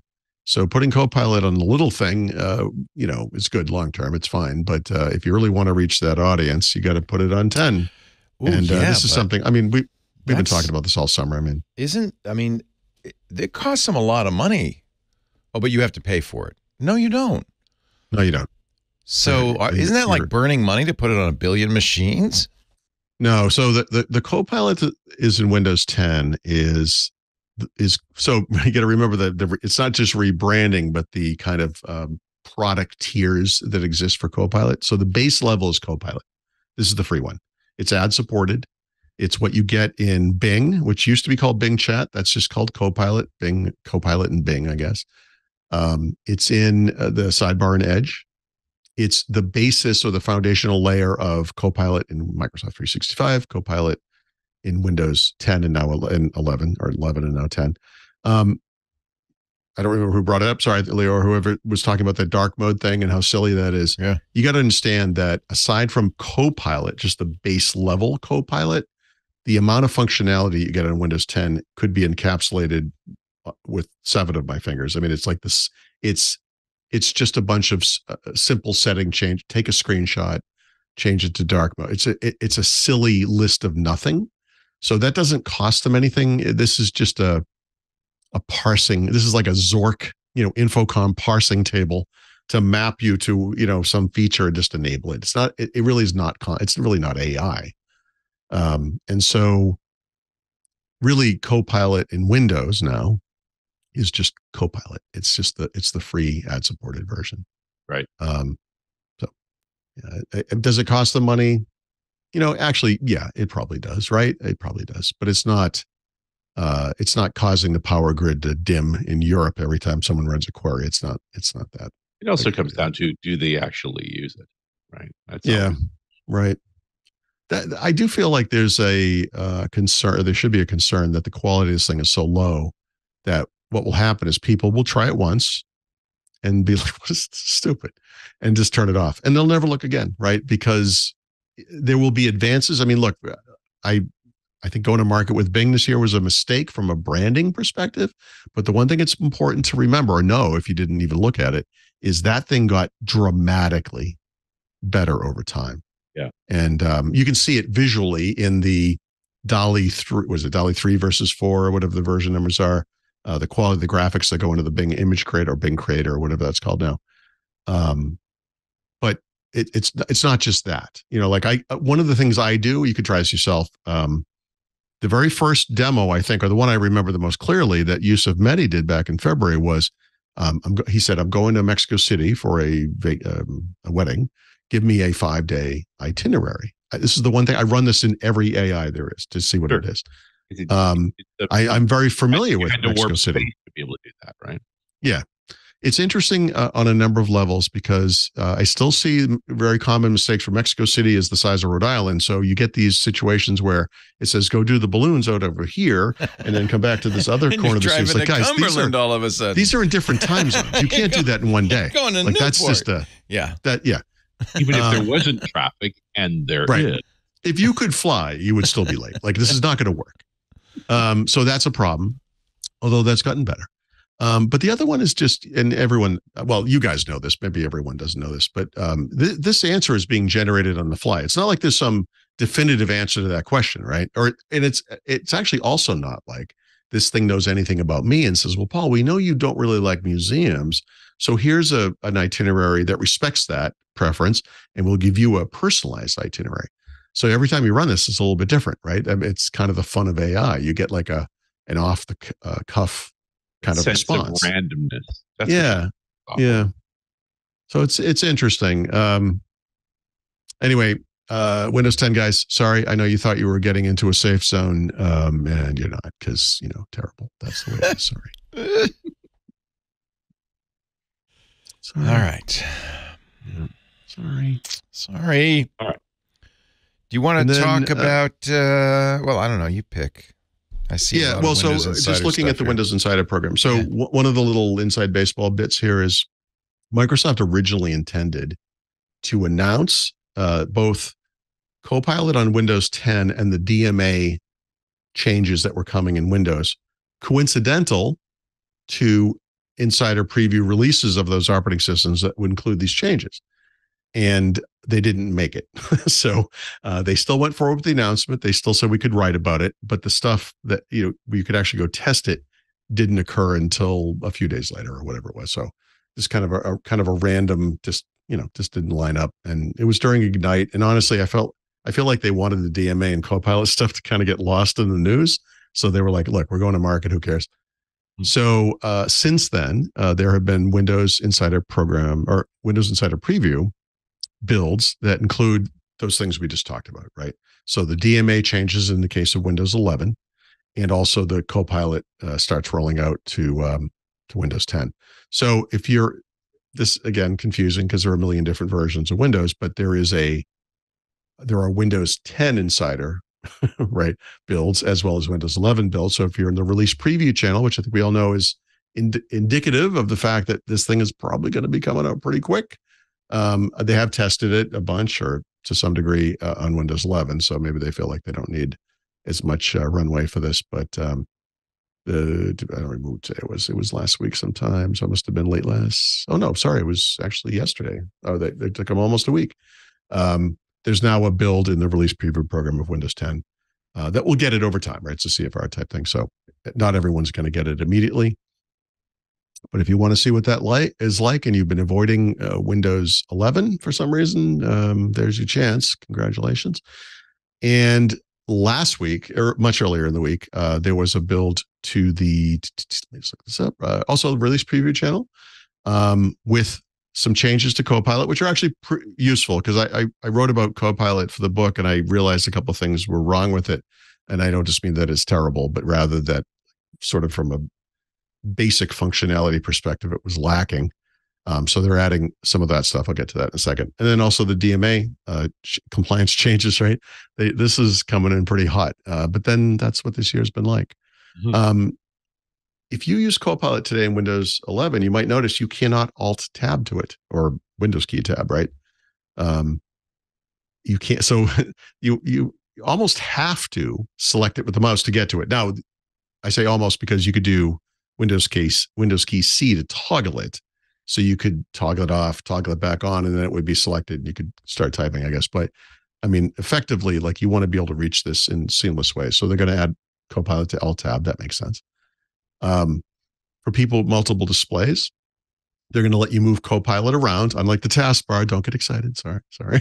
And it's going to remember where you left it. So if you bring it up next time with the keyboard shortcut or by clicking, just the keyboard shortcut, it will actually remember the place it was. If you click on the icon in the taskbar, it will open on that display, right? No matter where it was last time. That makes sense. They're going to let people who sign in with a local account use Copilot for 10 queries. Right now, it just doesn't work. 10 queries per day? I think it says 10. I think it's 10. We'll see if that changes. Yeah. And then they're going to prompt you to sign in. 11. I mean, really? That's a good point. I don't know. Who knows how they choose these things? But, obviously for this thing to work effectively, you have to have some account behind it and then the data that's attached to the account. So they want that to happen. That's fine. And then there's a change. Most people won't see this in an upgrade scenario, although actually like they're saying some people may see it in that scenario, but they're going to make the default wallpaper, the background, I guess we're calling it, in Windows be Windows Spotlight. And Windows Spotlight is that thing that kind of changes it every day and you get a little button, you can learn more about it. Right. Okay. I mean, that's okay. This is how it's supposed to work. I can't promise this, but if you selected your own photo, for example, or photo slideshow or whatever, you should never see Windows Spotlight. But if you kept it on the stock background, that light bloom thing, you might start seeing Windows Spotlight. Microsoft will mix it up for you. Okay. So that's actually a pretty big build. And just like the Windows 10 one, it's in release preview, and that I'm thinking December in preview maybe. And right. I mean, it's going to happen quick. So there's that. And then there were Canary and Dev builds as well. I think these were late last week. Dev build, lots of File Explorer fixes. Hey.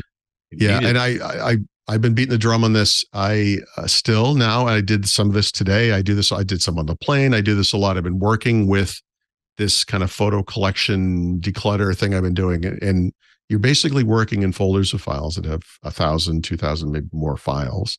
This is where File Explorer just chokes to death. Like you could do something very simple like sort by name, which is the default, but then you do group by file type, or it says type, so you get like JPEGs, GIFs, MP4s, whatever.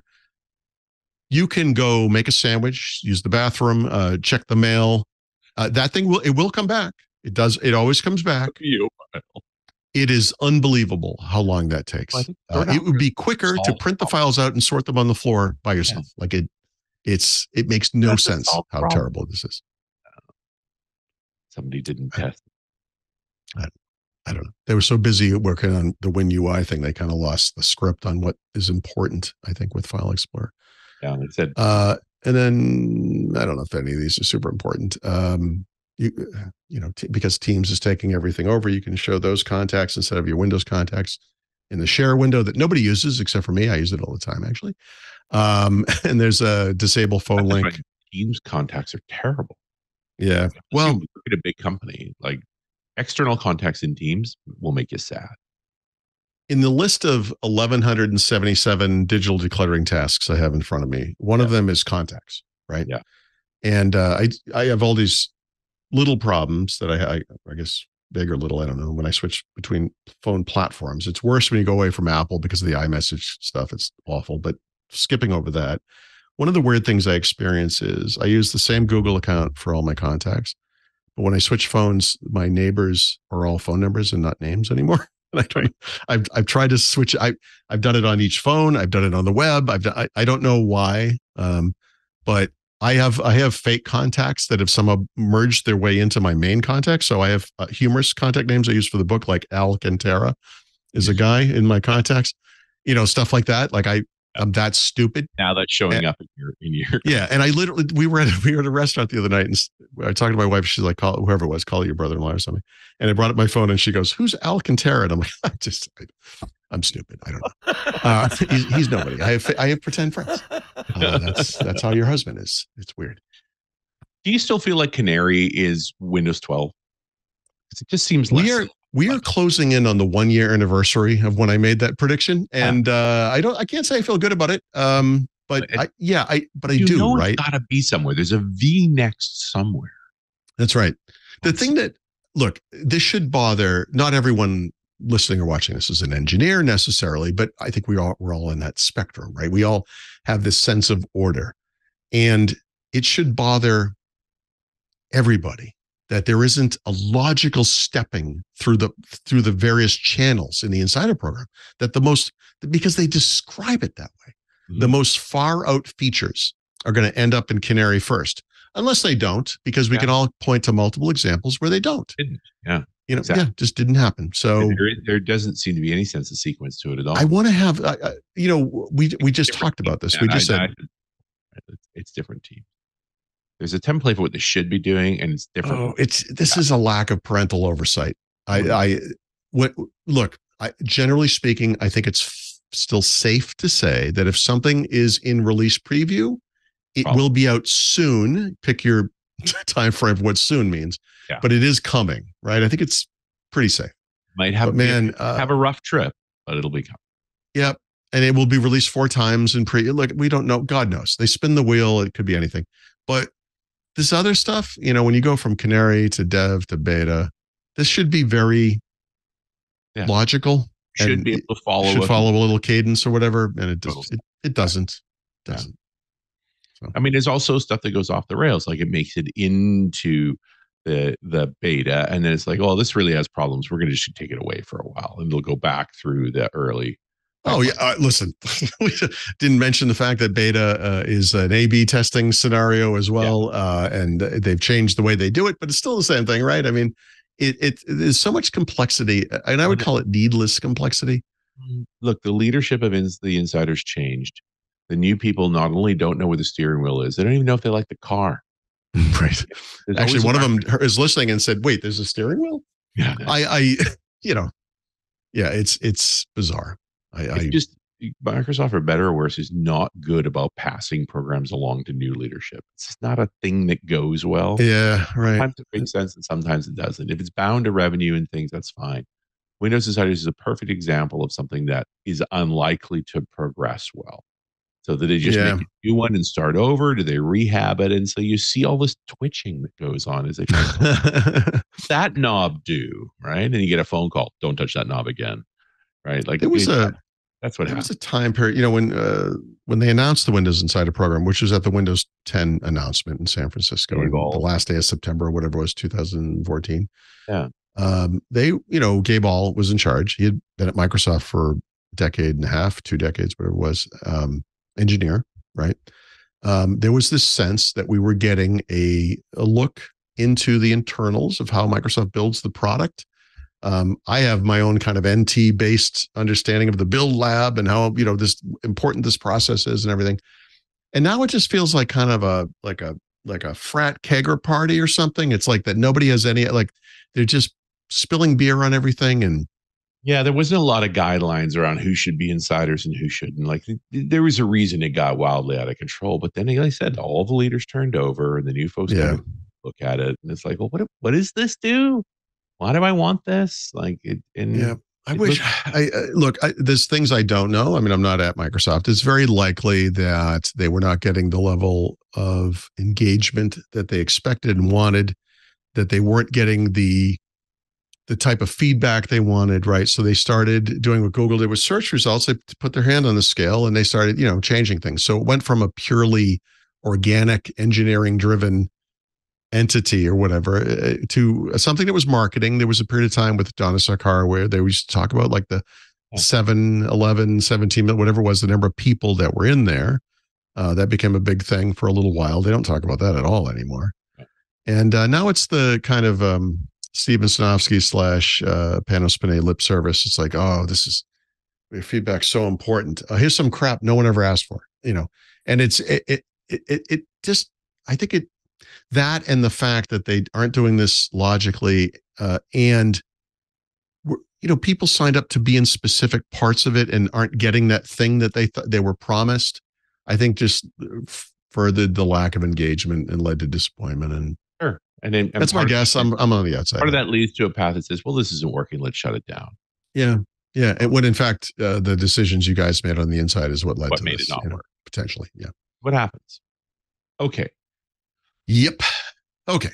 One more Windows thing. This is not great news, but it's also a little esoteric. But prompted by Microsoft, by the way, there are fingerprint sensors that ship in Dell, Lenovo, and Surface devices, Microsoft devices, that have security vulnerabilities. And these are used in necessarily Windows. A hello thing. This is just fingerprint reader. Yeah. And this is interesting to me because, I talk to PC makers all the time. One of the things I've witnessed is the kind of advancement of this hardware, right? So, Lenovo, for example, talks about this, I think they call it a match on sense, or, in the early days, the fingerprint reader was connected to the system. Now it's like this, physically isolated thing that's all by itself. Like, see, whatever happens in the secure chipset, whatever it's called, that's in this stays in there, right? It's completely isolated from the rest of the system. As it should be. And yet, as it should be, exactly. And yet they're one of the companies that's in here. So I guess these things are in some cases out in the open and so forth. So I guess the question here is, like, what could happen and what data would they actually get? I mean, are they getting like a fingerprint or something? Like, it's what's a hash, right? I'm sure. Yeah, right. I mean, so I get having a second stage authentication. Yep. Potentially. So we'll see what they do actually to fix it. Yeah. I mean, the upside of this is a bunch of good guys did a red hat thing. It's like, well, let's see how vulnerable it is, and found the vulnerability. Not that they found a 0-day that's out in the wild. It's like, oh, hey, this could be exploited. We should clean this up. Right. Oh, actually, I should say you should go this way. Yep. So we will see. Yeah. By the way, I recommend HP PCs. I'm just throwing it out there. Not on the list. Also, facial recognition works, I guess, if you wanted to use that. I actually prefer the finger, but hello's a lot of different things, right? Pins, different. And it's becoming more in a way. It's not exactly, not in a sense that there's more authentication methods, but now in Windows 11 version 23 H2, we have this formal notion of presence sensing, right? And this is something that PC makers would implement themselves in their own software, but now it's part of Windows. And those sensors are probably typically right up by the webcam, but they sense when you come and go, you or anyone else, I guess. And they can wake up the machine, making facial recognition that much quicker, right? And then they also log you out and put the machine to sleep in a few minutes when you walk away. Yeah, and like a fingerprint reader, you need specialty hardware for the facial recognition. Yes, you do. It's around. So it's in a lot of computers, it's an upgrade. It's kind of interesting. Like a lot of HPs actually, you can get like a webcam, whatever it is, but you can also get the IR version of the webcam, and which often ships with now in premium PCs with that sensor, the presence sensor as well. Yeah. That gives you the hello effects. Gives you the whole. That's the full meal deal, I guess. Yeah. I've always wanted to see if I can configure it so if it sees a second face, it locks the machine. But it's like nobody can look over. Yeah, right. Yeah, right. Yeah, that'd be an interesting. Someone's looking over your shoulder. It just shuts down. Exactly. Yeah. Well, actually, that's another level of security you can have. They have. They used to be covers on screens, but now it's built into the screen where it basically blurs it or darkens it if you were even like a couple of degrees off. If you're off axis. Yeah, if you're not looking right at it, it looks like garbage, right? So your seatmate isn't like. Speaking of which, did I tell you this story?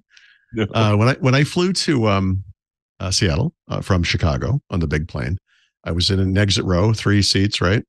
and there's a couple next to me, and the guy, they're about our age, and the guy put on a mask, fell asleep. He slept the whole flight. It was fantastic. I couldn't believe it. So I'm working on my laptop, Lenovo, by the way, and I'm not a nosy person, but when kind of you stretch your neck, whatever. I looked at the woman next to me, and she's on her phone facing her husband, so I can see her screen because she has tilted herself. Right. And what she's typing, she's Googling, and it says, how to tell when your husband is having an emotional affair. Oh dear. And I was like, yikes. Oh. I was like, okay, enough of that. Okay.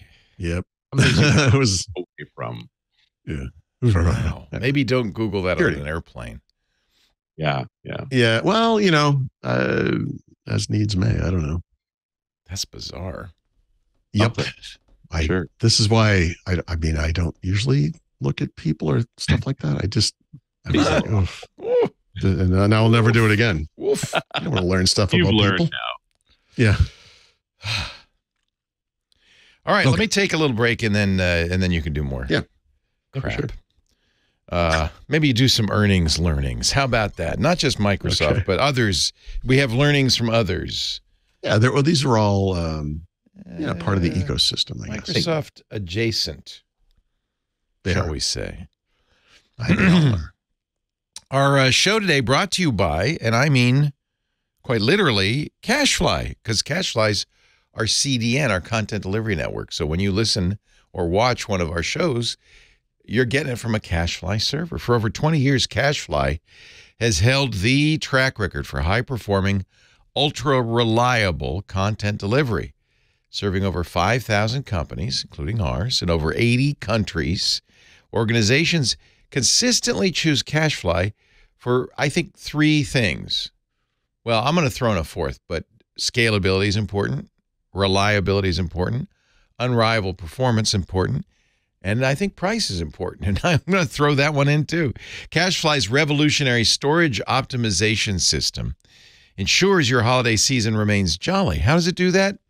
I know because we've been using it for some years now, kind of unofficially at first. Now they've made it available to all their customers.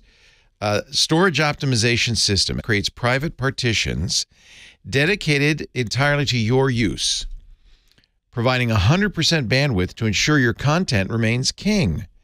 Keep your content, your data primed, closer to customers, maintaining optimal speeds, and ensuring quicker content delivery no matter where your customers are. And by the way, 100% cache hits. No misses. And we love that. Why would you say, well, why would a podcast need that? Well, because we don't want our customers to see hesitation, stalls in downloading, or can't find the file. CashFly really helps us be ultra reliable and ultra available. Like CashFly, they can do many things. For instance, if you have a website like CashFly, supercharge your images, watch your web content soar to new heights of efficiency and performance.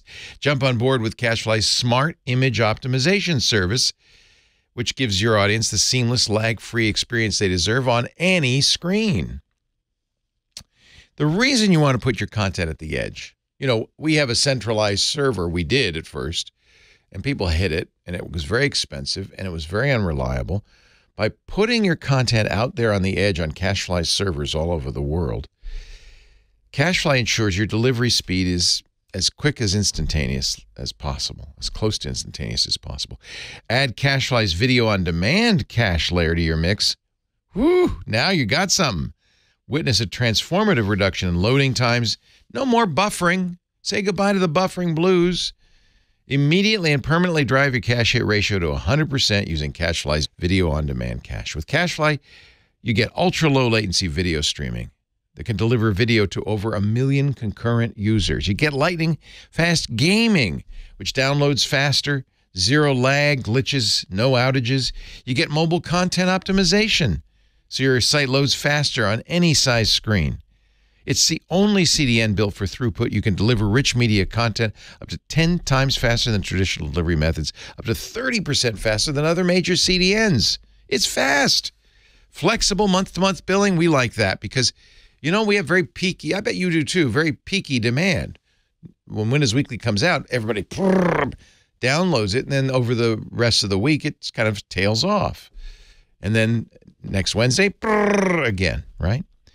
So CashFly gives you and gave us flexible month-to-month billing until you kind of learn those demand cycles. And then once you figure it all out, you can get fixed terms and get big discounts. The point is you design your own contract when you switch to CashFly. And by the way, highly recommend CashFly's elite managed packages because you get VIP treatment. Your dedicated account manager is with you from day one, making sure you get a smooth implementation. And they're there then the rest of the time, 24/7 for support whenever you need it. We never need it because it just works. But it's good to know it's there. We've been using CashFly for more than 10 years now. It was a lifesaver. We wouldn't have it any other way. Other CDN networks come to us all the time saying, we can give you a deal. We're going to... No, sorry. We're happy. We love CashFly. Jumpstart your journey with CashFly. Get a complimentary first month or give it a whirl with a free 5 terabyte account. Simply go to cashfly.com/twit. You've heard me say it so many times. Bandwidth for Windows Weekly provided by CashFly at cachefly.com/twit. We deliver petabytes of data every month via CashFly, and I can vouch for it. It really works. Thank you, CashFly. Now back to Windows Weekly, and the latest in what did I say we were going to do? Earnings learnings. If you go back in time to August, NVIDIA reported that its revenues year over year had doubled. And I explained at the time, you don't see that. That's not something that happens. For right? a multi-billion-dollar company. That's it's just, it's impossible. Well, guess what? This quarter, their earnings tripled. So I guess all the bets are off.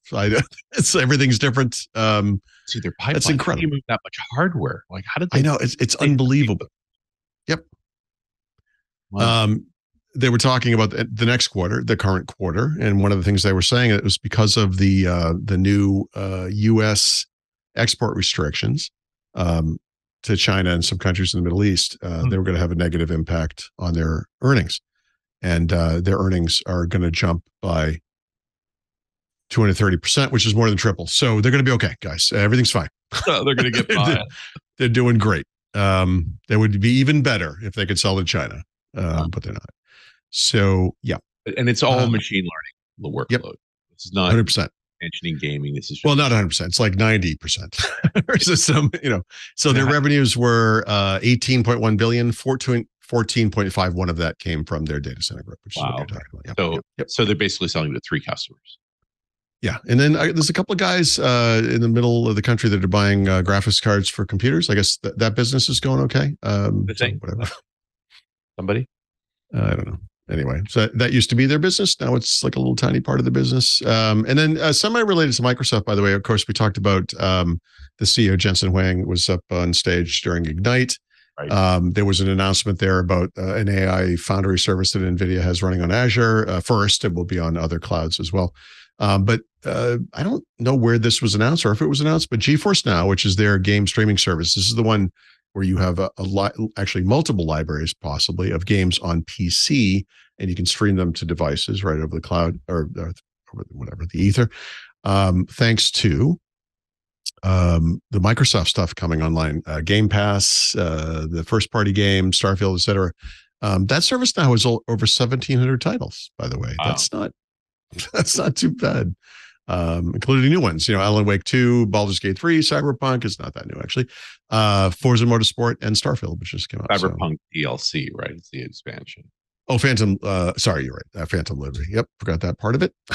So that's that. Okay, so they're doing great. Zoom, interesting. Another company that really benefited greatly from the pandemic has slowed down dramatically. They're experiencing low single-digit growth now, and they're turning to business customers to kind of make up the slack, pardon the pun, for their consumer customers who are not doing so great. And of course, they're turning to AI, right? So, I've also seen, just because I'm still a subscriber, some of my guests don't want to use Teams. Shocking, I know. Yeah. They're really trying to be a platform. They've got all widgets and things for apps. Like they're just trying to be more important. Like, what I really liked about Zoom? It was light and did the thing. Yeah. Video calls. That's what it was there for. It was good at Yep. that. This is what happens. You want a bigger slice of the pie. It's only a matter of time before they have an office suite. All that stuff's going to happen. It's stupid. A lot It's of too work. bad. Yeah. Well, so their big AI feature, by the way, what is the name? It's called Zoom AI Companion, and one of the things it does will be very familiar to anyone who uses Teams or any of the Microsoft stuff. It does meeting summaries, right? Of course, it does. Well, So- and then and at least that's still in the primary job role of you put Yes. together calls. Like, okay, yeah, summaries, transcript, summary, all of that is Yep. good. Nice. It's the other stuff that can get. This is sort of apropos of nothing, I guess, but every time I move to new PCs all the time. So like Zoom is one of the several applications I install. And last 3 times or so I've done it. It said, hey, we could integrate into your calendar. I'm like, yeah, you know what? Actually, that would be useful. Let's do that. Mhm. And it never works. So I use Google for that. Sign into Google. It's like, okay, sign into Google. Okay, sign into Google. Then I say, forget it. And that's the end of that. So yeah, I mean, for me, a Zoom call is always tied to my schedule, right? It's not for me, it's never something that happens on the fly. It's like we're scheduled in advance, like this show. We show up at the appropriate time. It starts. It'd be kind of cool if it was built in, but you'll figure it out. Maybe. Okay. All right. And then the top 2 PC makers in the world, HP and Lenovo. Lenovo's number 1. Both reported their earnings. Neither one of them is doing great. HP's earnings were for both the quarter and their fiscal year. I'll just look at the year. You like that machine? That's your favorite machine? What's that? Well, HP's the one who doesn't use the same OEM for the fingerprint reader, so that's why we like it. That's right. They were not involved in that list of problems. Yeah. Well, that's not. They only tested those 3 or 4. Oh, is that what it was? Okay. Yeah. Okay. Microsoft, and it was ironically, it was Microsoft that asked Darkwing Yeah, that's right. to test them, Yeah. and the Surface was interesting, one of the right? failing devices. Yeah. Yeah, there's a guy on Twitter, Mastodon. He goes, "How come I never hear about anything like this happening with Touch ID on the Apple device?" I'm like, "I've never heard about anything that's happening with Windows alone. What are you talking about?" Yeah, I hope Apple would do the same thing and test their own, or get somebody, some third party to test it. That problem, right? Yeah. So it was a Dell, a Lenovo, and a Surface. Surface, yeah. Right. But I think those are just the 3 they tested. I think you can probably presume that there are many, many more who might well be vulnerable as well. Well, aside from the security problems, the PC market is still the dumpster. But for the fiscal year, which is got a pandemic hangover, right? Yeah. We're looking at 2024 for the rebound, and then we'll look at 2025, I guess. Lenovo saw revenue declines year over year, 14.6% for the entire year, which is not great. Yeah. But they have good cash flow. They're doing a lot of research and development on AI stuff. They're talking about AI PCs are going to rescue the day next year. That's what Lenovo's saying too, by the way. They have a slightly different name for it, but we will see. I was looking over there, they all provide numbers and charts and data and stuff, and HP actually maps very closely to my understanding of what Windows is like internally at Microsoft, or what their business segments are, which is meaning 2/3 or more of their business is to commercial customers, and less than that, less than 1/3 of it is to consumers. Right. So that's kind of interesting. Lenovo, similar problem. They are the biggest PC maker. They've had 5 straight quarters of revenue declines, but now they've been doing this is the second quarter in a row. Clear signs of recovery. At least they claim, but their revenues, not this day though, because their revenues were down 16% in the quarter, just like HP, right? And they're part of the business that makes PCs. Was actually profitable, good operating margins, right? But declined, right? Because that's what happens. And they're talking about AI PCs. That quarter to quarter or year over year? That's everything's year over year. Yeah. So. If I say it, it's always year over year. But it just speaks to me that this is more pandemic consequence. Yep. Yeah. I mean, what you're looking for is kind of a slowing of the decline, I guess. But Lenovo has been very explicit about they can see it. They can see the light at the end of the tunnel. Hopefully it's not a Nacella train, but they're going to be or whatever. We'll see. HP is supposed to have AI PCs in the second half of the year. Lenovo has not said, but they're going to be doing AI. It's not, they don't just make PCs, of course, but they also make phones through Motorola, right? And tablets and blah blah blah. You have to wonder AI. if the the AI PC is just got a big old NVIDIA chipset in it. Yeah, right. Put a 4060 Right. in it, like the Surface Studio 2, and call it good. Yeah, right. I mean, to me, the first step is just put the NPU in there, and then I don't know. Yeah. These Lenovo in particular, but HP too, are very experimental. This is something they don't really get a lot of credit for. It's also interesting because they're the two biggest companies in the space. Right. They come up with a lot of wacky designs. They always have. I mean, for years and years they've been doing this. Yeah, but and I like that because that was Apple's shtick, was to make a new looking machine that everybody had to copy. So I think at least they allow designers to do stuff, to try and experiment. Like they Yeah. screaming into the Ultrabook. Like it took a while, but now they're on the other side of that. And Yep. although that Yoga 9 by Lenovo, that's an unusual machine. It's crazy pants is what it is. Yeah. I'm testing that. It doesn't matter what it is, but it's a ThinkPad T14S, which is kind of middle of the road in the ThinkPad lineup, but it's very familiar. It's nice. But it's not radical. It's what a business would want. It's nice. And Black Friday is upon us. I gotta buy some machines. This is the time. Even that Surface Studio 2, as absurdly priced as it is like a good 10-15% off. So the boss was poking me. It's like, what are we going to buy? What are we buying? And she's the CAD operator, so she needs all the GPU in the world. I have very little excuse. I have no useful skills. So you've been on the same machine for a while. That's too long. Impressive. Yeah, too long. It's frail. Is it 8th gen Intel? Is that what's in that? It's a book 2, so I think I think it might be 8th. I could be wrong, but I think the first one was 7th, and then the second one was 8th. I think. You might want to. You're right on the edge of not being compatible with Windows 11. Just saying. It's the one running Windows 11. You might want to check out Leo's garage sale coming up in that conference room. Hey, how fast can you get to Petaluma? Down the hall. It sounds like it's going to be a bloodbath. Yeah, that's actually what I said. There will be blood. Laptops, Xbox One, Xbox 360. Xbox 360. There's a Drobo in there. My God. Look at all the stuff. Thing I don't need, having hung around with Microsoft as long as I have, is any more Xbox than Right. I asked the kid who has a PlayStation 5, I said, you want to give up that Xbox 360? He said, yeah. I said, how about the PlayStation 3? He said, no. Interesting. I'm keeping it. Wow. I said, okay. That's the same era. Yeah, I know. Maybe it was a PlayStation 4. But still, if you've got a 5. I wouldn't. What do you need the 4 I wouldn't play a PlayStation 4 with your games. No, I don't know. It's so out of date. Maybe it might be nostalgia. I don't know. Yeah. Well, there might be something. If you got to play those old games, maybe it's a better experience with the direct hardware. Yeah, exactly. Hey, okay. I'm not here to judge, man. I am. That's pretty much what I made a career out of. So qualified or not. Mr. Hot Take here. Let's see. Apple, you want to do the this DMA? is not even worth really. Yeah, I mean, we knew this would happen. Yeah. Yeah, no big deal. We'll see what happens there. It's very interesting stuff. I mean, this came up last week. We should tell people what we're talking about. Apple, ByteDance, and Meta contest their gatekeeper designations. Right. So there are companies that are gatekeepers, and then there are products and services that are gatekeepers. You have to have, 50% market share? Is that?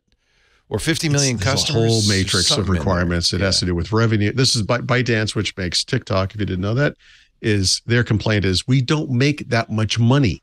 Like the thing you're complaining about. We're poor. They didn't say that.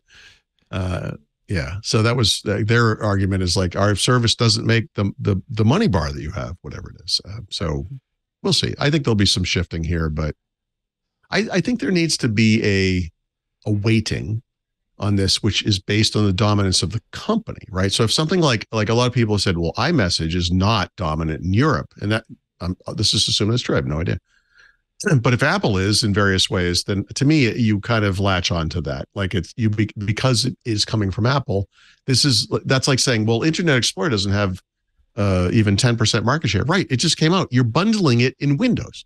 Like the problem isn't that no one's using it. It's that everyone will be using it and all the competition will disappear. Right. To me, that's the bar, not the actual usage of the product, but just a lonely judge. Which is always challenging. Yeah. Well, we'll sort it out there quick. Yep. All right. Hey. Oh God, I already gave away half of this thing. But over the weekend, Xbox time. Yep. Something really big happened. Yes. And I'm not talking about Sam Altman and something OpenAI. bigger than that? Yep. Half-Life, the original Half-Life from 1998 turned 25. I cannot believe it's been 25 years. So there are games. My mind. I know. There are games in my life that are just replayable. I've replayed them a million times. Yeah. Doom is like this. Quake is like this. Half-Life and Half-Life 2. My God. These games are amazing. When they were released, it was like they came from the future. Half-Life, what Valve, and then I get a real hate thing going on with Valve, but Valve stopped working on Half-Life 2/3 of the way through the sequel to Half-Life 2. Like, guys, seriously. Market change. And they did a couple of things that I like Portal and Portal 2, but they did that, not Left 4 Dead, or maybe it was called Left 4 Dead. They did a bunch of other games, whatever, I don't really care for, and just ignored their best game franchise ever. And they've ignored it, except for Alex, the game that came out in VR recently. An experimentation in AR. And yeah, they basically ignored this world for 20 years. And guys, seriously, what are you doing? Like, it kills me. But anyway, out of nowhere, Valve showed up and said, hey, we just remembered we made this game. It's weird. And they released a 25th anniversary update for it. It was free over the weekend. It's now 99 cents, but you can get the original version of Half-Life. They've actually put the graphics back, the loading screens, everything from the original. The only well, no, not the only difference. I'm sorry, there's a lot of differences, but it works well now on the widescreen displays. They're very common today, so they've expanded the field of view. You can turn everything off. You can make it 100% original. Literally to the tune of like the pixelated graphics, and it's classic. Slow, but it's beautiful. This game is fantastic. They got the face suckers, right? I mean, that's the main thing. Yeah, the face huggers, the head face huggers, or is that alien? Face huggers is correct. They're on your. I don't know what you call them. I don't know. They hop around, and this game, it's great, and they were great. Not really add-ons, but like side games, like Opposing Force and Blue Force Shift, I think. Well, this is where Counter-Strike came out of, right? Counter-Strike came out of this. That was the multiplayer thing. And so this stuff is all on sale. You can still get all this stuff. All the Half-Life games are crazy sale prices. There's a documentary you can watch on YouTube for free. It's about an hour long. They brought back the original teammates to talk about their experiences developing the game. I'm surprised none of them crapped on Valve for never doing anything with it, but okay, it's fine. They all made a huge pile of money. By the way, ex-Microsoft guys formed this company, and a big part of their success is they went down to Mesquite, Texas, and talked to id Software, and about some of them had never made games before, and they were like, "We want to get into this market," and they gave them the Quake engine, so go for it. They just gave it to them. They were like, "Do it," Didn't charge them for it, and and the legend is they're still around today. So that was my weekend. And I got to tell you, the opening sequence of this, which is something you could not do today because it's set up like a movie that was made before the 2000s, meaning there's an opening credit sequence that you have to kind of sit through, but you do sit through it because it's interactive. And as you get down into the facility, it goes down underground.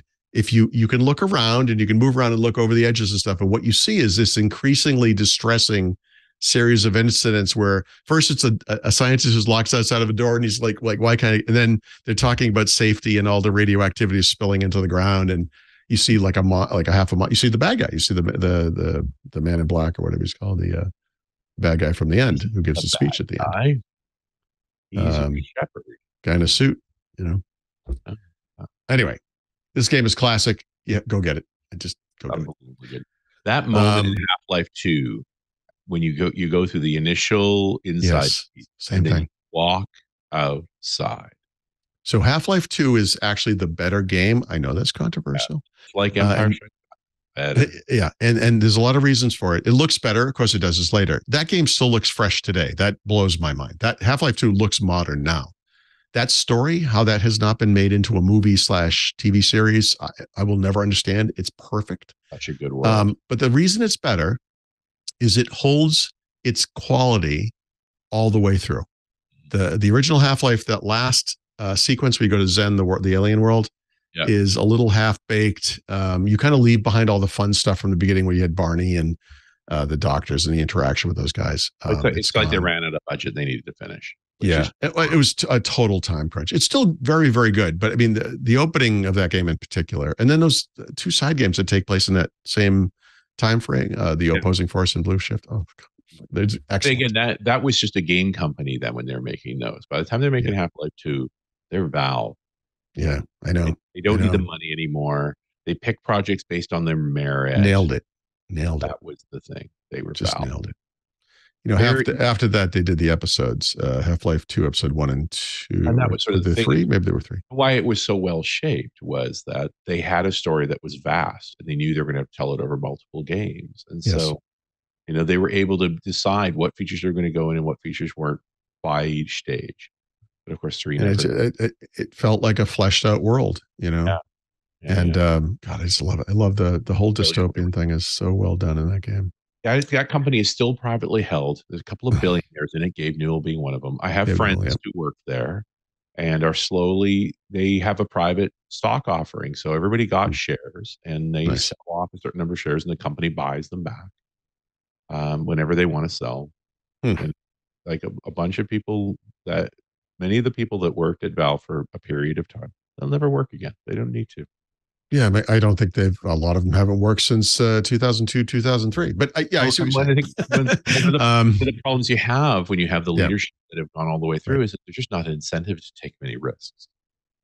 The thing that bugs me about that is I've often thought to myself, like if I came into money, right? Somebody handed me millions of dollars. I would pull all the ads off my site. I make premium for everybody, and I would just keep doing it. And by the way, I could be wrong. Maybe I just think I would do that. But it bugs me when I see people come into money and then not do that kind of thing. To me, this gives you the freedom to make the games that you've always imagined. I mean, George Lucas did this. It's controversial, but you know, he good. You know, that's the problem. Well, okay, you know, but you need the conflict, right? You don't make a deal without some heat. Right. So, you know, that's part of the equation. Without Loris Kasdan, you don't get good Star Wars movies. As Steve Jobs says paraphrasing the Whole Earth catalog, stay hungry, stay foolish. Right. And that's hard to do when you're a billionaire, you know? Yeah, it is. I would imagine so. I mean, you become careful, you know, you're suddenly worth something. Yeah. That's too bad. I'm with you, Paul. You know, God, that's my feel. I mean, maybe I really wish I had Jeff Bezos money. But even I don't even want that much money. I want a tiny, 1/1000th of it. What did he do? Just to be comfortable, not to worry about, you know. I know. I mean, look, I'd hire all these people. There's a level of confidence is not the right word, but just like you know you're going to be okay. Like if you lived in Europe or maybe even Canada, where the health system actually is worth a damn, and like just having that kind of safety net. Or I don't want anything special. I'm just saying, like if I just had if there were no questions about the future, I feel like I mean, maybe I'm lying to myself, but I feel like I would just keep doing what I'm doing. Just remind you folks are down there are remarkably good at fixing things when you choose to. It's not a hard thing to fix. Just fix it. No, it's distressing is what it is. But yeah, you're right. We'll see. Anyway, it's not going to happen in my lifetime, I bet, or at least not in time to benefit me, but we'll see. A couple of quick game streaming services I mentioned, GeForce Now. Their 1,700 games were based on adding games from the Microsoft Store, PC Game Pass, and Ubisoft Plus integration. So over 17, like I said, I already talked about that. And then Amazon Luna, which I was worried last week might be going away, is actually expanding to new markets in Europe, including France, Italy, and Spain. So that's good. Because last week when they did the layoffs in the gaming division, this was Prime Gaming, but you know, it's hard to understand how these things overlap or don't. I was like, oh my God, is the reorg. Right? So which streaming network gaming is best? See, I haven't tested these things enough recently to say. I mean, to me, honestly, back in the day, Stadia was kind of the best. And I say that from a lag latency perspective with the controller, right? Sure.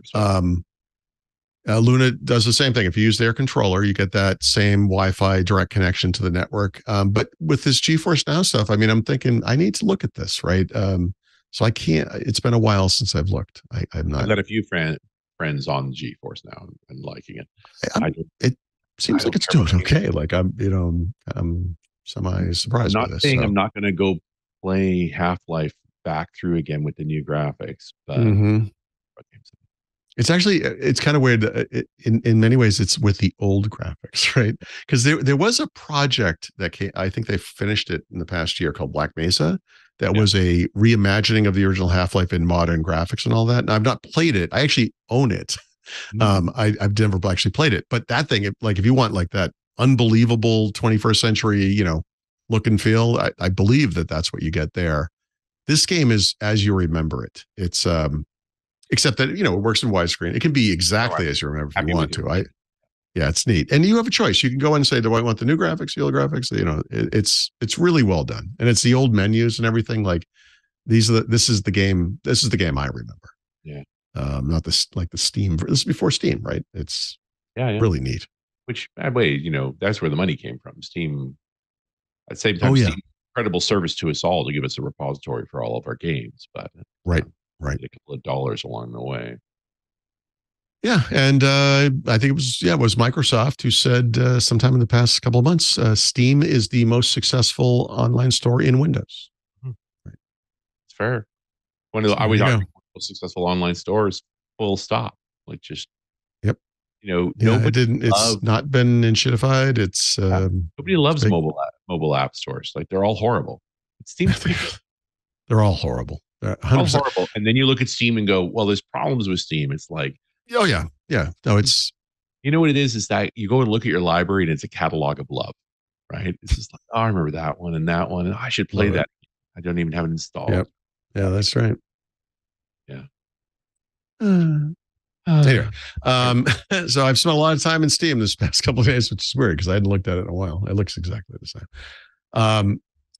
And then Call of Duty. This doesn't happen this often, this far in advance, but we got a leak today that the next Call of Duty game, which we were all kind of wondering because they've milked their most successful two franchises to death, except they haven't, because the next game is allegedly going to be Black Ops 6, because of course it is. Yep. And we'll see. Wow. There are guys from Call of Duty that say this isn't true, but of course they would say that. And I don't know. It seems to be what it should be. It's going to be set in the Gulf War, like the Gulf War type era in the early 90s. Treyarch. I don't know. We'll see. We'll see. I have play it, but So I bought the most recent Call of Duty. Modern Warfare 3. Yes. Modern Warfare 3. Installed it 18 times because God, seriously. No, like what? Like why even preload a game now? On day one, I think I'm this is off the top of my head, so I don't mean to exaggerate, but I believe it was a 190 gigabyte download. Oh my God. Yep. And then I went to Seattle, right? And I came back and there was another, like, I don't remember. I don't want to say the number 50 gigabyte. It was like, what? You just replace the whole game every couple of days? The new game has been one of the lower reviewed Call of Duty games. I would imagine going back to, what was a game called Ghost, although I really like Ghost for whatever that's worth. But I have spent approximately 2 minutes in this game. Half-Life, 1998, 250 megabytes. Megabytes, right? I have MP3 files that are bigger than that. I know. No, I mean, it's incredible. And by the way, that game was so innovative. You can still see it. I mean, yes, the graphics are dated, I guess, but that game is still very playable. I love it. I love it. So there you go. There you go. We're just biding our time until January. We can start wondering when Activision Blizzard games are going to start showing up on Game Pass, right? That's it. That's all we're doing. We're treading water here. Get through the holidays. See, I think, Paul, if you were, you did have, I don't know, what is your number? 50 million in the bank? I think you just sit back and play Call of Duty all the time. 5 million in the bank. We're doing 5 million. You just play Call of Duty all day. You know what? Except that I don't know that that's true anymore, because that might have been true a few years ago. I paid $70 for this game. Like I said, I installed it multiple times by my estimation, and I just look at it and I'm like, I'm so excited to see these maps. They look great, and I'm like, I don't really want to play this. Not in the mood. You broke the addiction. It's weird. Great. Half-Life though, I'm going to town on this thing. Half-Life's fantastic. Straight nostalgia. Eventually, though, you got to put the controller down and write something, and it's not just to make a living. That's right. It's because yeah, and if that's your concern, I strongly recommend playing Halo Infinite. Nothing will want to make you put the controller down more than playing that game. Down. Oh, it's like it was designed for it. Yeah. So you know, I want to ask our audience. You know, you pay $60, maybe $70. $70 now, by the way, right? Yeah, for a game that'll get you 10 months of great content, hundreds of hours of content from Twit. With the game, you know, you feel bad afterwards. You have fun, but you feel bad afterwards. With Twit, you can play a game and listen to Twit and feel good because you got something done. I'm just, this is my pitch to join Club Twit. $7 a month, $84 a year. Costs less than a latte in Las Vegas. I can tell you that right now. Whew, man. That's a pretty good latte. Yeah. Don't ever. Do you have to like take out a mortgage or something when you go there now? It's like what? You know, it used to be they made so much money in gambling that they'd have, you know, $4 lobsters and buffet, all you can eat buffets. Yeah, but now everyone comes for the shows. They come for, you know, they figured it out. Stuff. Oh, we can make that much money in gambling and charge you $1,000 a night for the hotel room. Hey, this was the first city I'd ever visited where you went to the ATM machine and they just give you 50s. And this is like in the 90s. Paul, like it's only hundos is now. It hundreds now? Yeah. Are you kidding? Oh, yeah. Hundreds? That's all you get. You can't spend this anywhere. I always remember to go to the ATM before I get to the casinos because that's incredible. All you're going to get is hundos. They do have bill breakers, which is hysterical. They have to, I guess. Bill breakers. Bill breakers. A little machine you put that's the hundo in. That's what the cigarette girls are doing. Yeah, now. they're breaking your bills. See, they didn't lose their jobs. They're fine. See this fine content? You could get this ad-free. You can get extra material like hands-on Windows in the club. You get the Club Twit Discord, which is incredible. You get the live feed of everything that's going on before and after shows, not just the shows. You get a whole lot for that $7, but mostly you get that warm and fuzzy feeling right here, right in the chest, that you're helping out, keeping these fine people employed. And I don't just mean the behind-the-scenes people, even our hosts. You know, they all get a meager stipend, but a stipend nonetheless. Enough to buy a latte. I appreciated the free chicken this month. Some of them more meager than others. I just want to put it a pitch. A little plug, twit.tv/clubtwit. We love having you in the club. It is a great group of people, and I'd love to have all of you in it. So if you're not a member yet, please help us out. Twit.tv/clubtwit. The back of the book coming up next. Mr. Paul Thurrott kicks it off with his tip of the week. Yes, Richard, I forgot to mention to you before the show, but I see you saw it, so that's good. So, I pay attention. Good for you. So Ignite's over, but wow. That's a tip. That's good.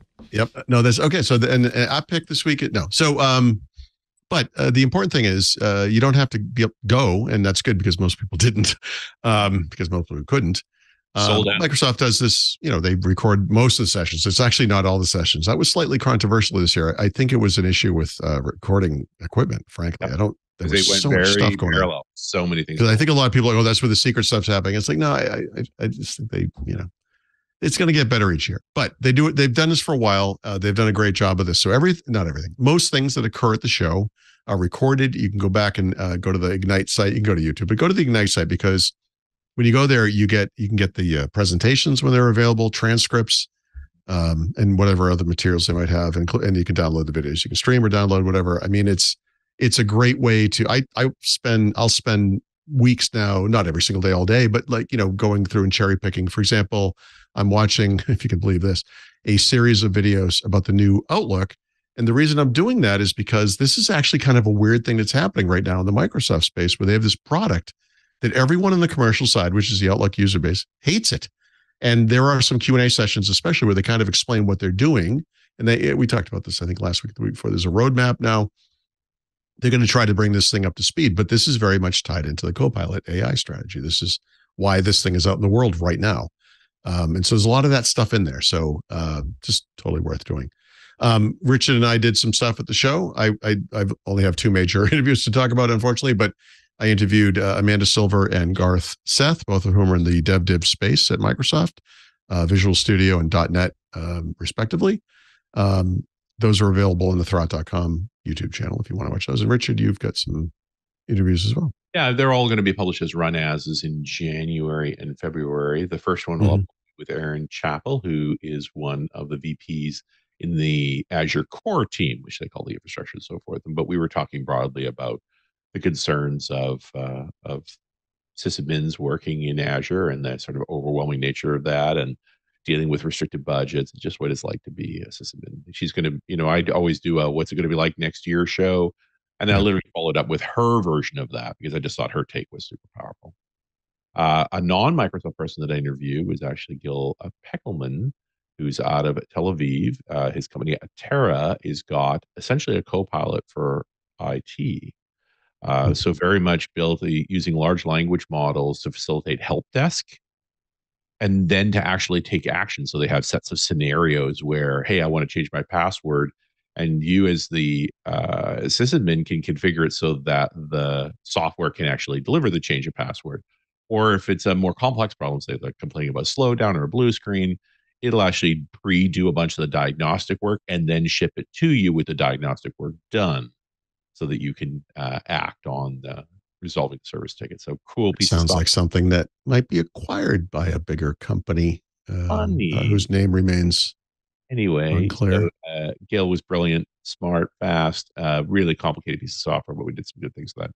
And the inimitable Brendan Burns, he of Kubernetes fame, led the Kubernetes project at Google for many years, and then came over to Microsoft and spread the love there too. I always thought he should be a technical fellow. And then when talking to him, especially this particular show, he's a VP.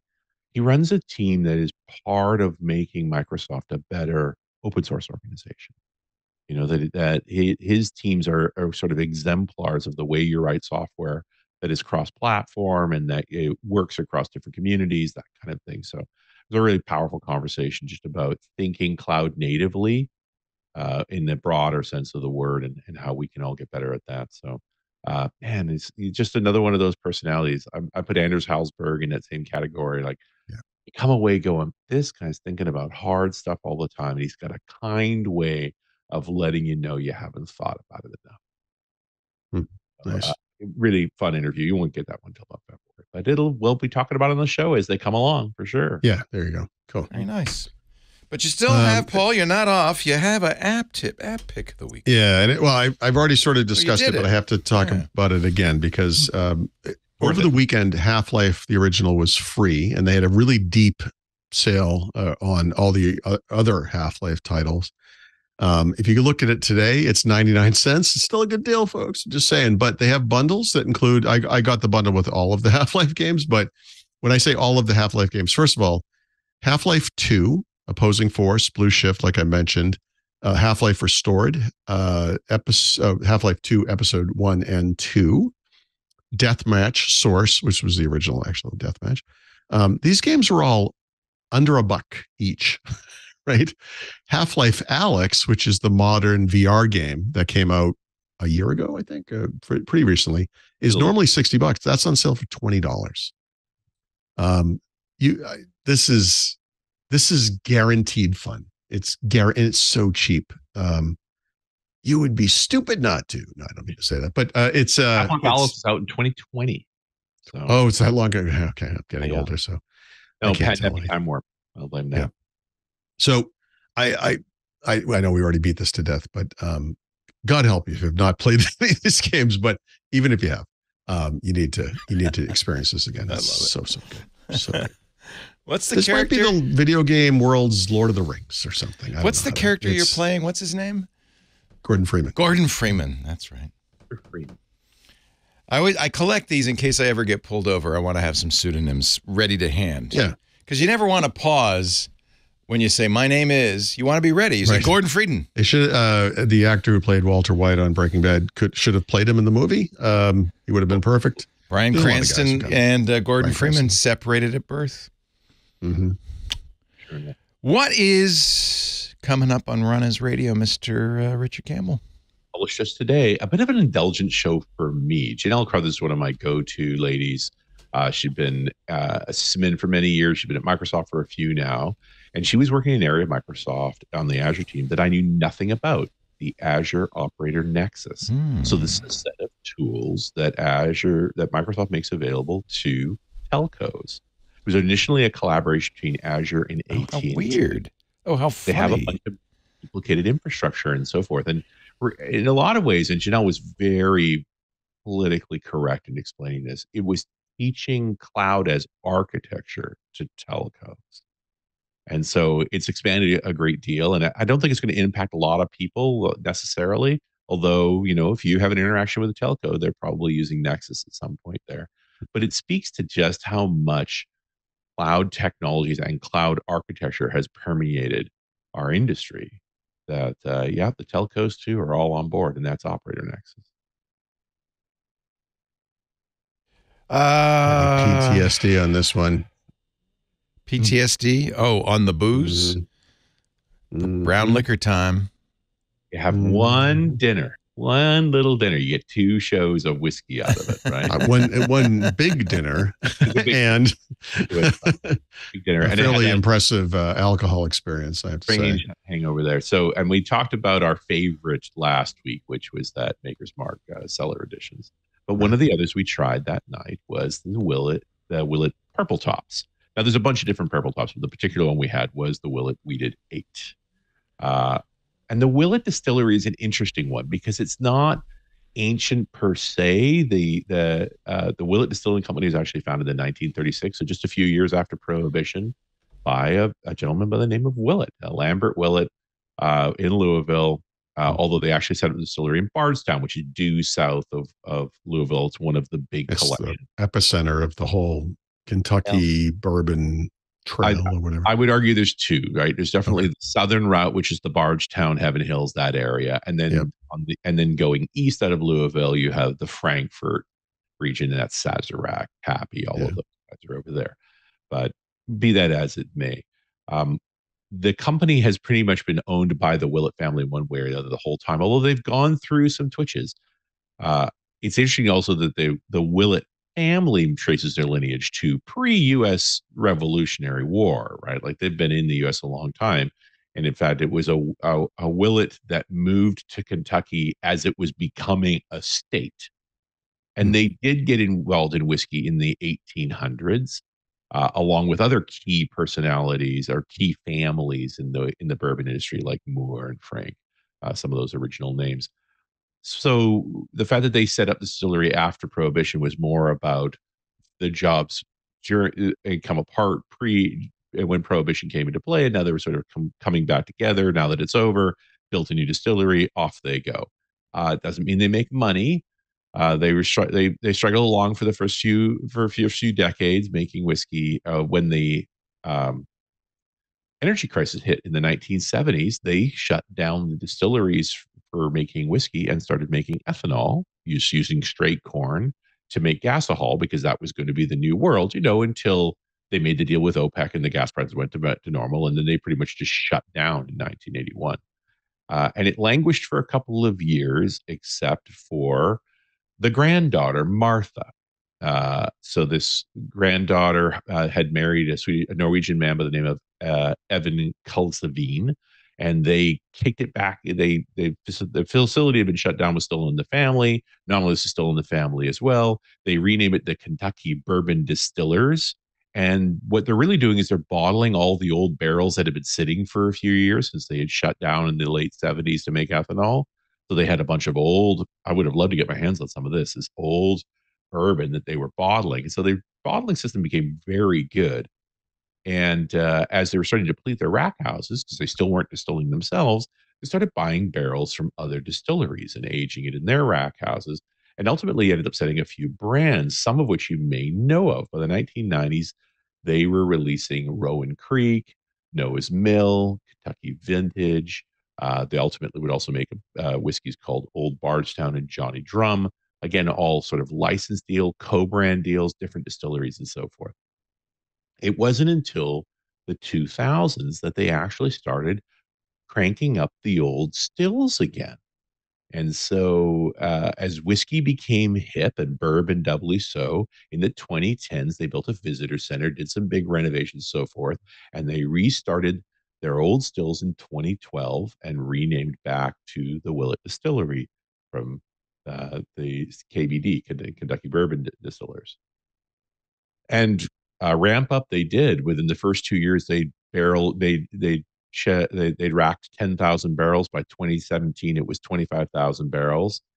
They still do a bunch of contract bottling. And again, these are whiskeys you may have heard of. I've certainly had bottles of Black Maple Creek and Cunnock Ridge and Old Pogue. They do the bottling for Michter's, both their rye, their single batch, all of those. But they weren't well known for their own whiskeys until just the past few years when they made the Willett pot still, because they have that original pot still from the 1930s. Their distillations, they have a single distillation stack, a column still, which is your quick up to about 60%. Then they have a doubler, which is a kind of simpler still that runs in conjunction with the column still while it's running.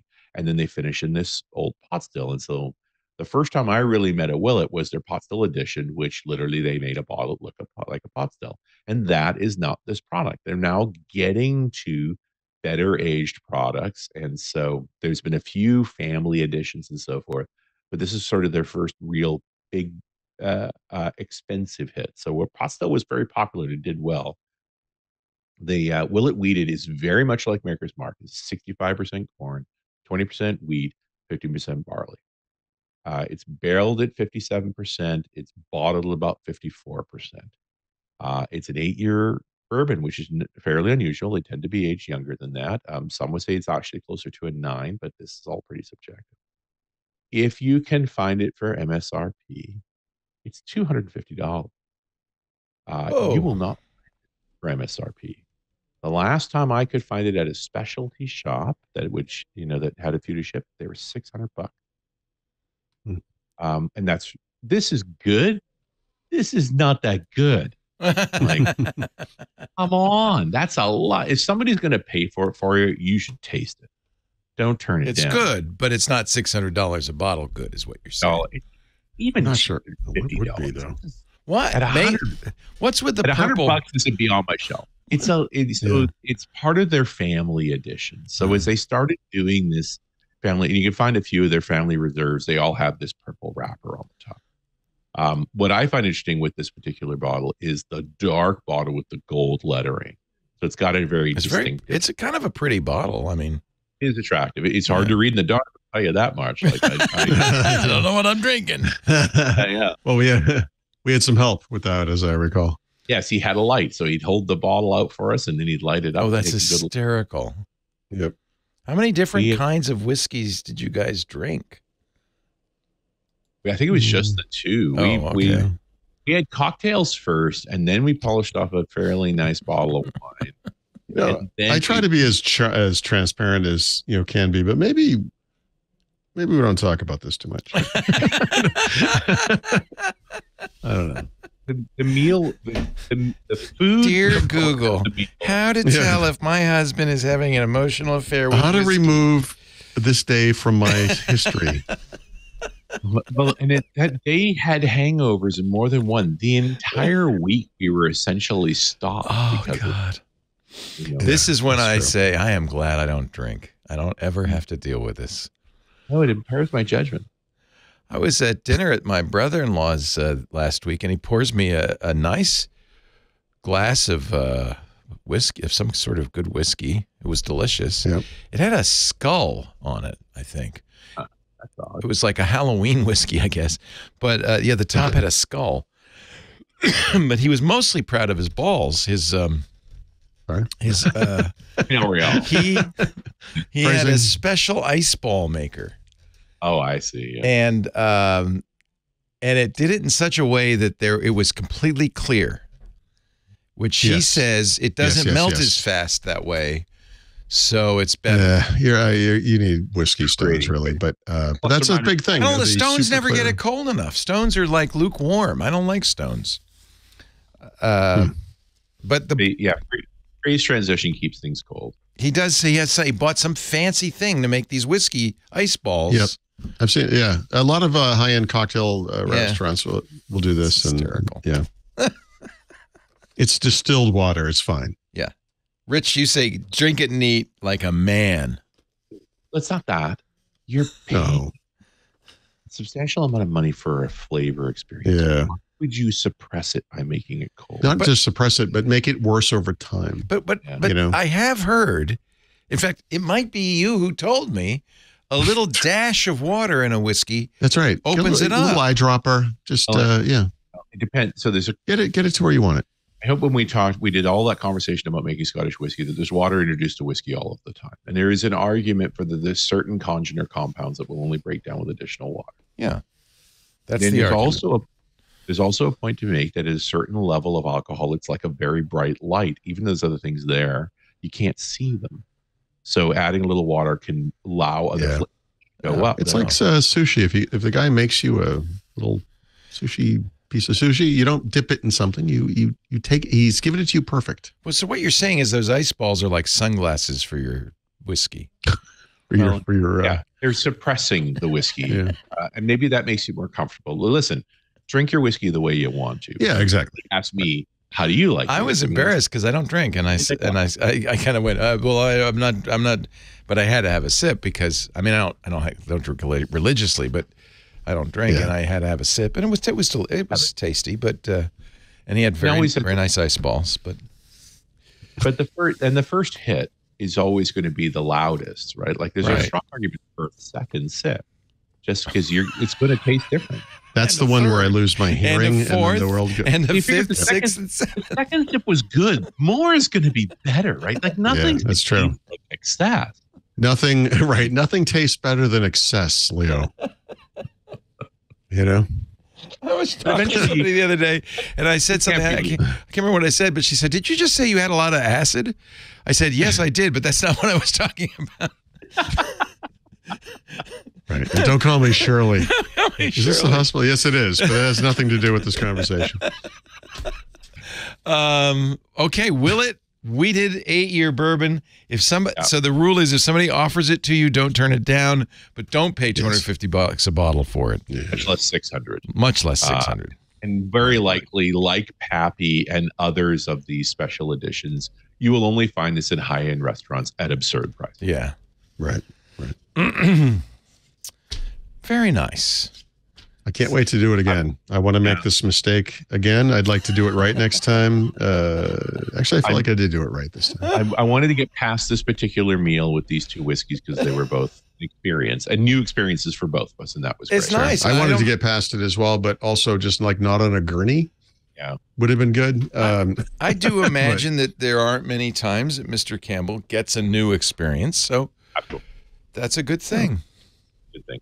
And you expect next week I will be focused on a more approach brown liquor or something. Next week I will not be here, so make it as approachable as you want. Are you going to Providence? I am going on a retreat that involves no digital anything. I even had to replace my Apple Watch with a Timex.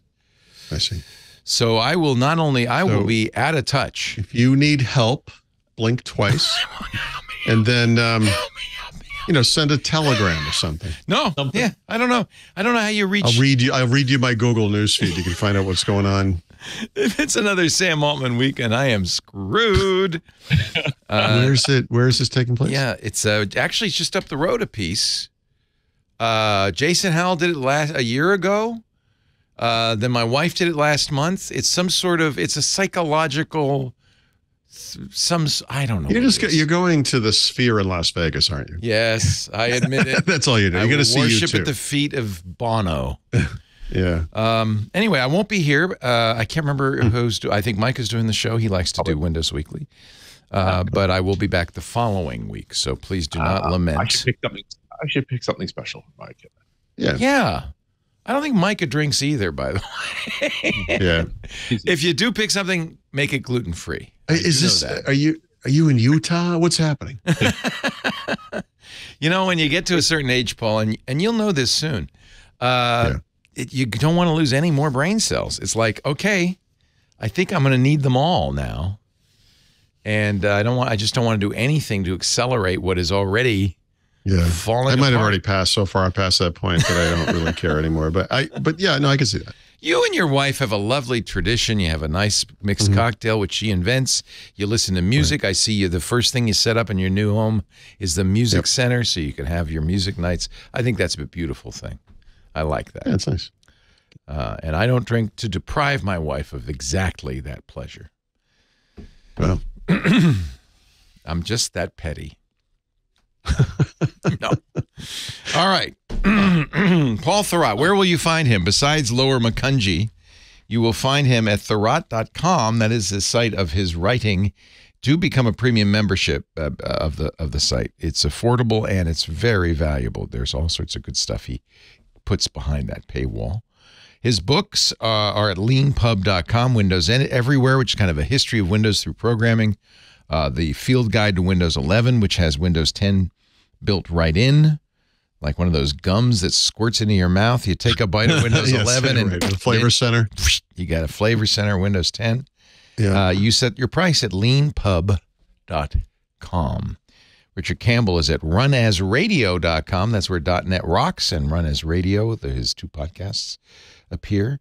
He's also available to speak at your conference. Just provide a little bit of purple and he'll be there. I'm available to carry his bags. If that works out.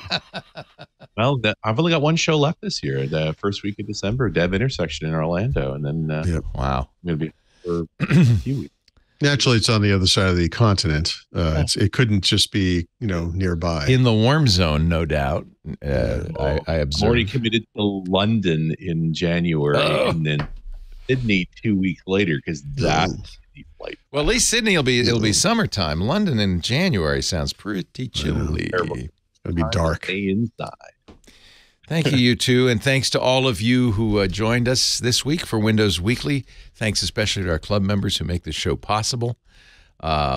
We do the show on Wednesdays, 11 a.m. Pacific, 2 p.m. Eastern, 1900 UTC, and we've decided to at least put the shows up as we do them on YouTube Live, so you can watch the behind-the-scenes production at YouTube Live. That's youtube.com/twit.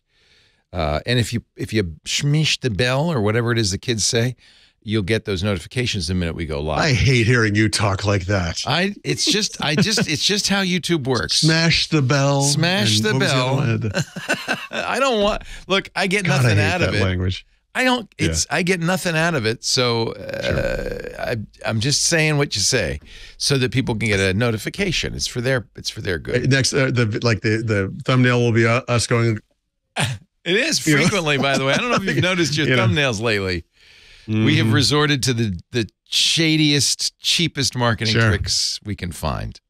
It's going to be AI next time. It's AI Leo all the way down.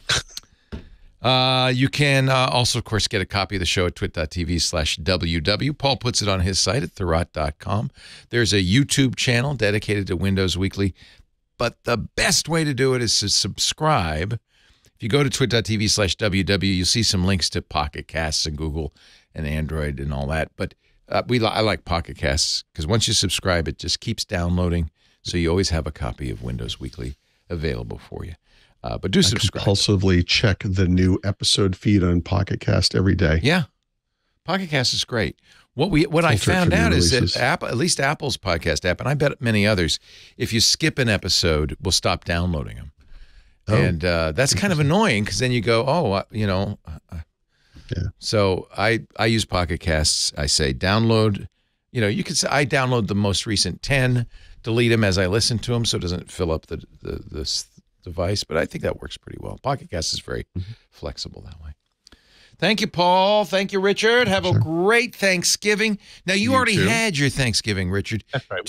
We have our Thanksgiving in October. So you don't come down over the border and just knock on a random door saying, "Can I have some turkey?" You don't. That would be. Listen, there's one of the advantages of living close to the other country is that we score 2 Thanksgivings in a relatively short. Right. But actually, we're hosting some Americans up here, so we're going to be doing. Oh, that's nice. That's nice. Well, have a wonderful Thanksgiving. Paul, are you going to have people over, or is the fam coming in? We've always, since we've been here, we've always done it at our house. My wife cooks. Because we were in an apartment and weren't sure where we were going to be. We're actually going to go to my sister's house, but my wife's going to do all the cooking. My entire family was like, you have to do the cooking. They love how Stephanie does it. Is there a specialty besides the turkey? Is there a specialty that she has? Yeah. So everything is the stuffing, but also she makes pies. The whole thing, it's excellent. Yeah, lovely. Really, it's just perfect. All right. And we do have a request from the marketing department as we wind the show up. If you would all give me your thumbnail shocked photos so we can use it. Yeah. I should never have done. Yeah. Okay. Thank you very much, everybody. Thanks for joining us. We'll see you next time on Windows Weekly. Hey there, I'm Micah Sargent. Look, as a geek myself, I feel it's only fair if I admit something. We can be kind of hard to shop for. So what do you get for that geek in your life who has everything already? Well, a Club Twit gift subscription, of course.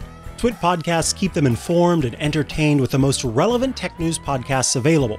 With a Club Twit subscription, they're going to get access to all of our podcasts ad-free, exclusive outtakes, behind the scenes and special content, and I love this, exclusive shows like my own Hands on Mac and Hands on Windows from Paul Thurrott, as well as the Untitled Linux Show.